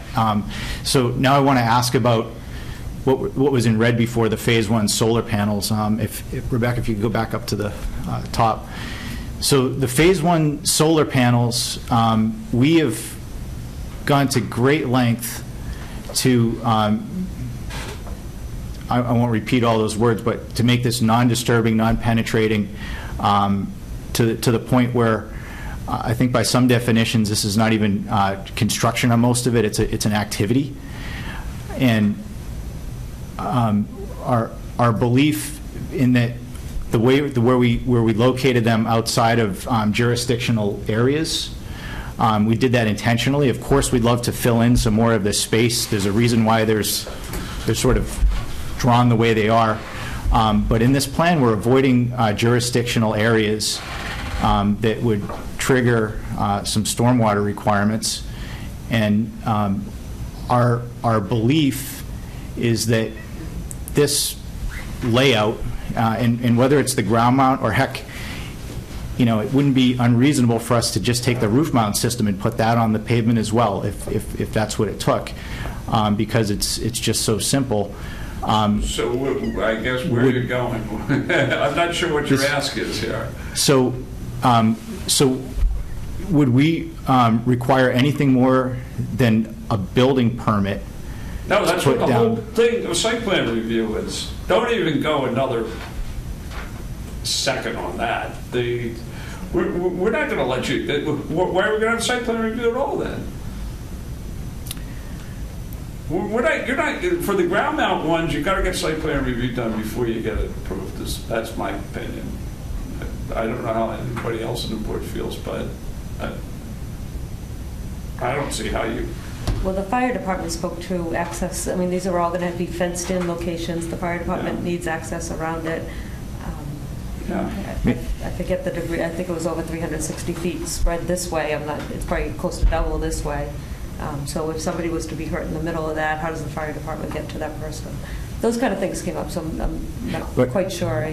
Sure. So I guess my question is, and certainly we're answering all those questions with the departments, whether it was site plan or not. Every public safety's got to be familiar with what we're doing and have input into the accessibility. But I guess my question is, what part of 8.3 discusses or requires the site plan so that we're better prepared to come back and address it? Is it, Do you want to bring up the... is it the stormwater? It's the site improvement that could have impacted traffic circulation, signage. I don't have it in front of me, but maybe number 3. Because, I mean, certainly if there was a way to address that with the design, and we, so to avoid that, it's just, we believe that stormwater was probably the biggest one, because we're not changing the circulation. Yeah, I don't know where you're going with it, but it sounds like you basically want to waive site plan review. And as far as I'm concerned, the answer is no. And we're willing to expedite the thing, but basically I think what you're asking us is take the panels on the ground out of scope. And the answer is no. Why have site plan review then? I mean, I'm not trying to be difficult, but I mean, why wouldn't we even bother to have site plan review if we weren't going to look at this stuff? I'm sorry, I don't mean to be difficult. I only ask because it seems like that's been the precedent and possibly in the town with respect to other sites of... No, we've never done anything close to this ever. So, I mean, we're willing to be reasonable, we're willing to be flexible. Basically, I think what you're doing is you're asking us to waive everything, and the answer is no.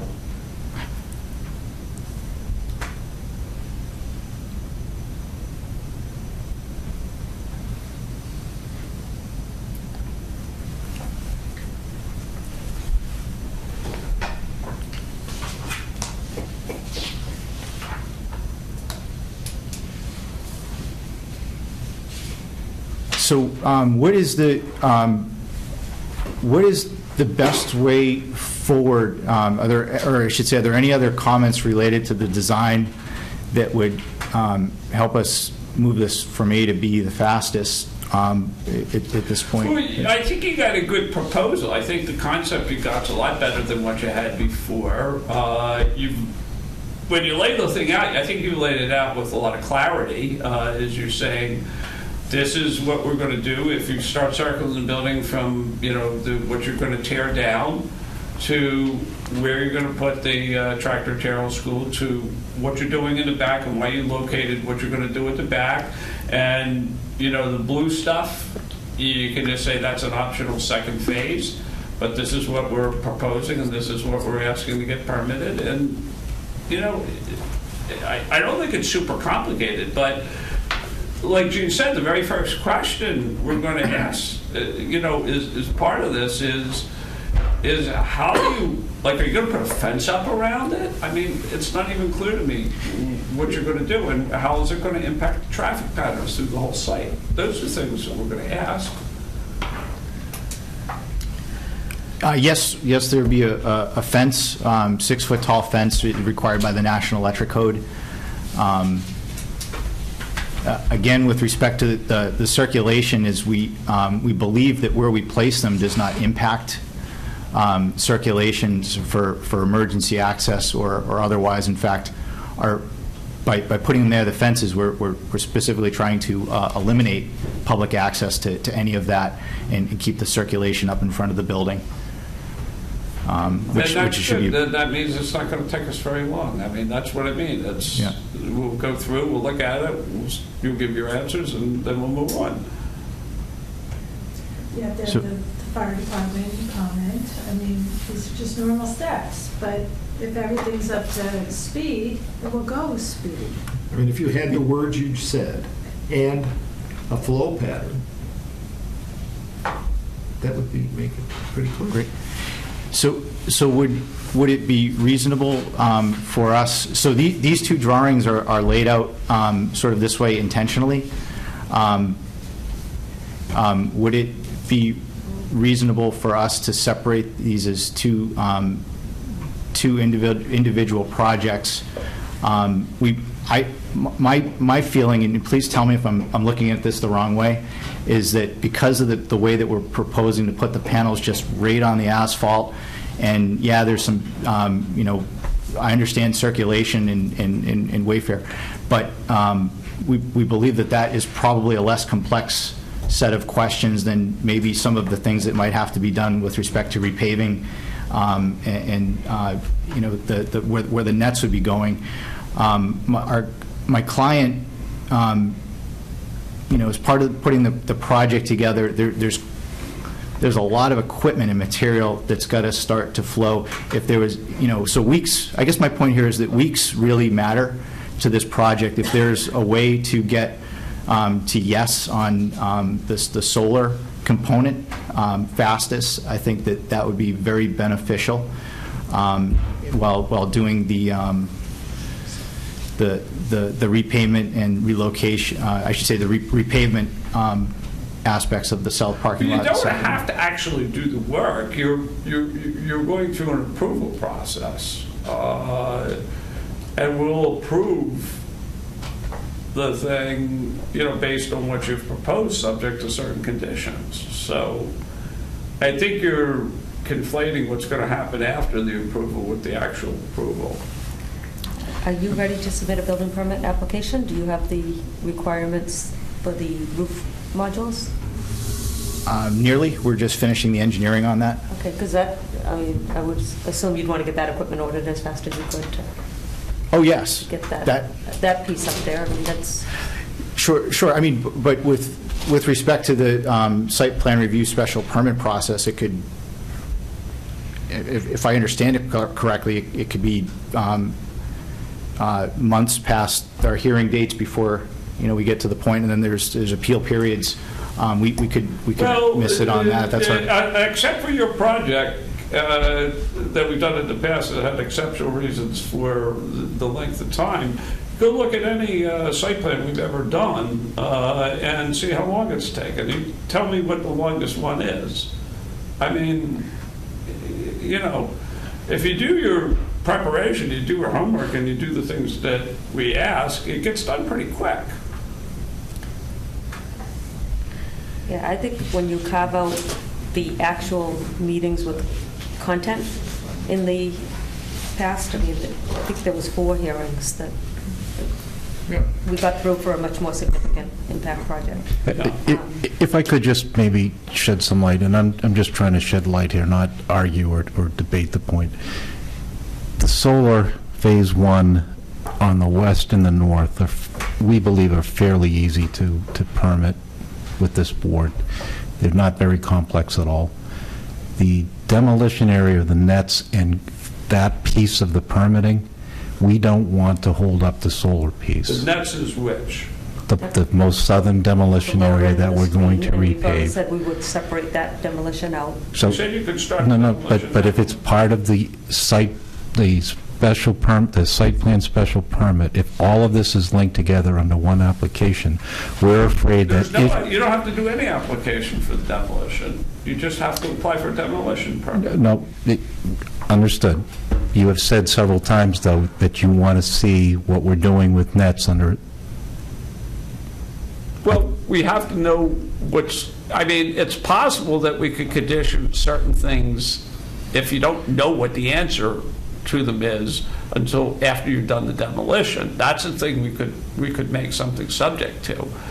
But the point is, as part of the special permit process, the site plan review process, we're going to want to know if the tractor trailer school is operating into that area, how is it going to operate it? Is there going to be any barriers, a separation between that part of the parking lot and the rest of the parking lot? Exactly my point, and several other issues, to be quite frank with you, that we've studied. That's part of the process. No, we're not looking to waive that condition. We're asking, can we separate them out as 2 separate special You can make 3 applications I mean, as 2 separate applications, because time is of the essence in the solar. If you wanted to do that, you could have made a special permit application for the tractor trailer school completely separate from everything else if you wanted to do that, but you didn't. So now you got one that includes everything. If you were to start demolition of that area tomorrow, how long do you foresee it will take? A couple months, or? Because your hearing opens June 7th, it's only 2 weeks away. So how long would it take to demo that area? A month. A month, okay. Yeah, again, I may be misunderstanding, but to us, it makes sense to put this in as a couple projects, even if we have to update the notice, which still needs to be filed this week, because you can't already file. You can't unfile. You So we'd have to withdraw? For a site plan review. If you want to file for a different site plan review, you have to file it separately. There's a separate application, which you haven't filed yet. I haven't seen anything on this jump drive here, but the filing was for a 3.6 megawatt ground-mounted solar system at this location. It didn't go into detail in relocating nets or anything to that effect. It was, the narrative, all I received is that to set this application page. So I didn't get into the details of what was going to be demolished. Proposed. I mean, yeah.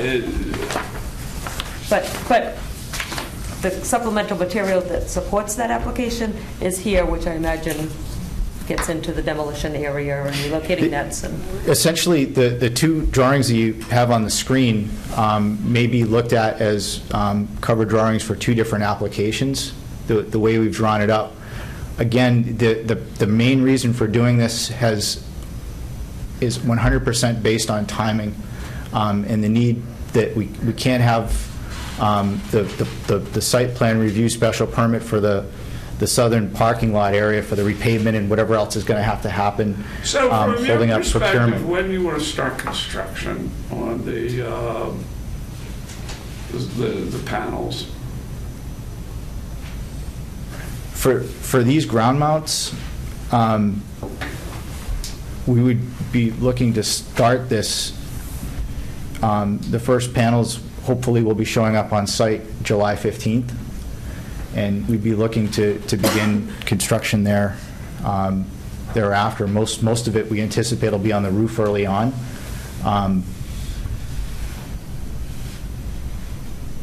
But that's a lot of panels to put down. When are you going to come back? When are you going to start on the ground stuff?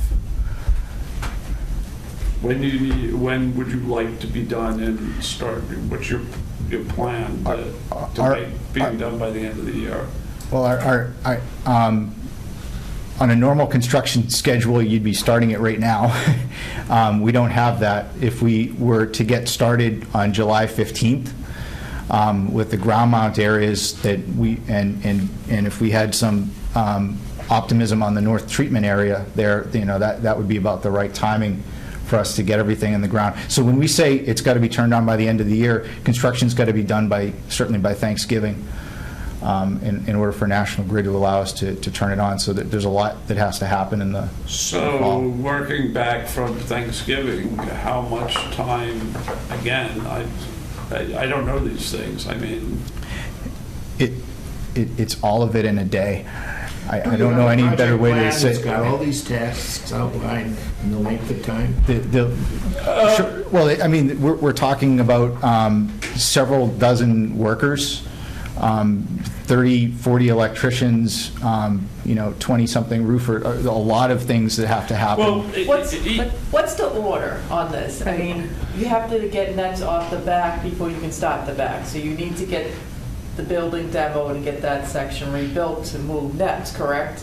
Right. So okay. So sequence it for us. So we're going to go pull the building permit for the roof and get that going. Let's just maybe not talk about that now, right? Okay. That's not what you care.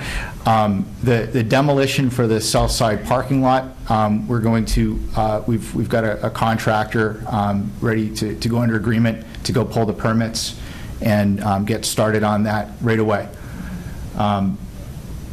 Our hopes is that we would be through the permitting process by the time they've completed the demolition for that area to be improved, because it's got to be paved. We're going to put up a barrier around it. We're going to do the traffic, the flow patterns, make the dock accessible, and everything is part of that. And we cannot start putting down solar panels in Nets area until they've moved their operation. I think moving their operation, it takes just a few days. So it's into the later part of the summer. That's why I say it's probably midsummer. It's probably the end of July, ideally, before we moved them. But our concern again is through the permitting process, can we get there by mid-July? When are you doing the west side? You missed that. That's what I mean. You don't have a. Well, we can't start building the west side until Nets is moved. When you Why come does in. west impact Nets? West is. Because Nets is there. I mean, I'm yeah, sorry, Nets is there. North. You Oh, missed the north. um, When would that be done? That most of it would be. That's where the ground crew would start working on it as soon as that was permitted. Because again, by the time I think that this is permitted, we'll start putting that. Now, they won't finish it all because hopefully we'll be deep into trying to permit the treatment area for demolition and reuse. Well, those are the panels. There's medium voltage work. There's a lot of work. I think at this point, I think we got to cut the discussion off because I think we're sort of, frankly, we're designing the project for you, and we've never done this before. I mean, I've been on this board for 30 years, and I don't think I've ever been in a situation, where we've tried to basically plan the project for the applicant. And I don't think we're going to, I think you've got to come in next week with all the stuff that you come in, or 2 weeks or whatever it is, with all the stuff you normally come in with. You have a pretty good idea of what we want to see. You got to explain, as Lynn said, the phasing and the timing and sequencing of everything. You know all the issues. And, the intent of the meetings like this is just to give us an advance notice so we know what's there, so we don't ask as many questions in the first meeting. And we're not going to design the thing for you. And, we've pretty much told you everything. So I think at this point, I mean, I think we got to declare victory and move on, frankly, because this has been, we've been talking for 45, 50 minutes, and I'm not sure what more you want from us. We're not going to waive site plan review for any part of the project. We'll work with you on the demolition, and we'll even work with you on the paving of that stuff down there. But everything else is got to fall within our scope. If this was approached as phase 1 in the red, does that keep you out of Conservation Commission jurisdiction? 100% out of them? Okay. So, we appreciate you coming in. Just one more question on the equipment. How do you connect them? Is that do you have underground wiring, or is it everything is attached to the equipment that's above the pavement? So it's conductors that are attached to the mounting system that's in chases. And at some point, it's got to go to a collector? Yeah, it goes to medium voltage, and then the medium voltage will tie into the substation up on the north side. How does that tie? Underground? We'll be using overhead lines. There'll be one section that's an overhead line. That's the last leg of it. It's 23,000 volts, 23 kV line, and then the rest of it will be on the ground. Okay. Thank you. Thank you.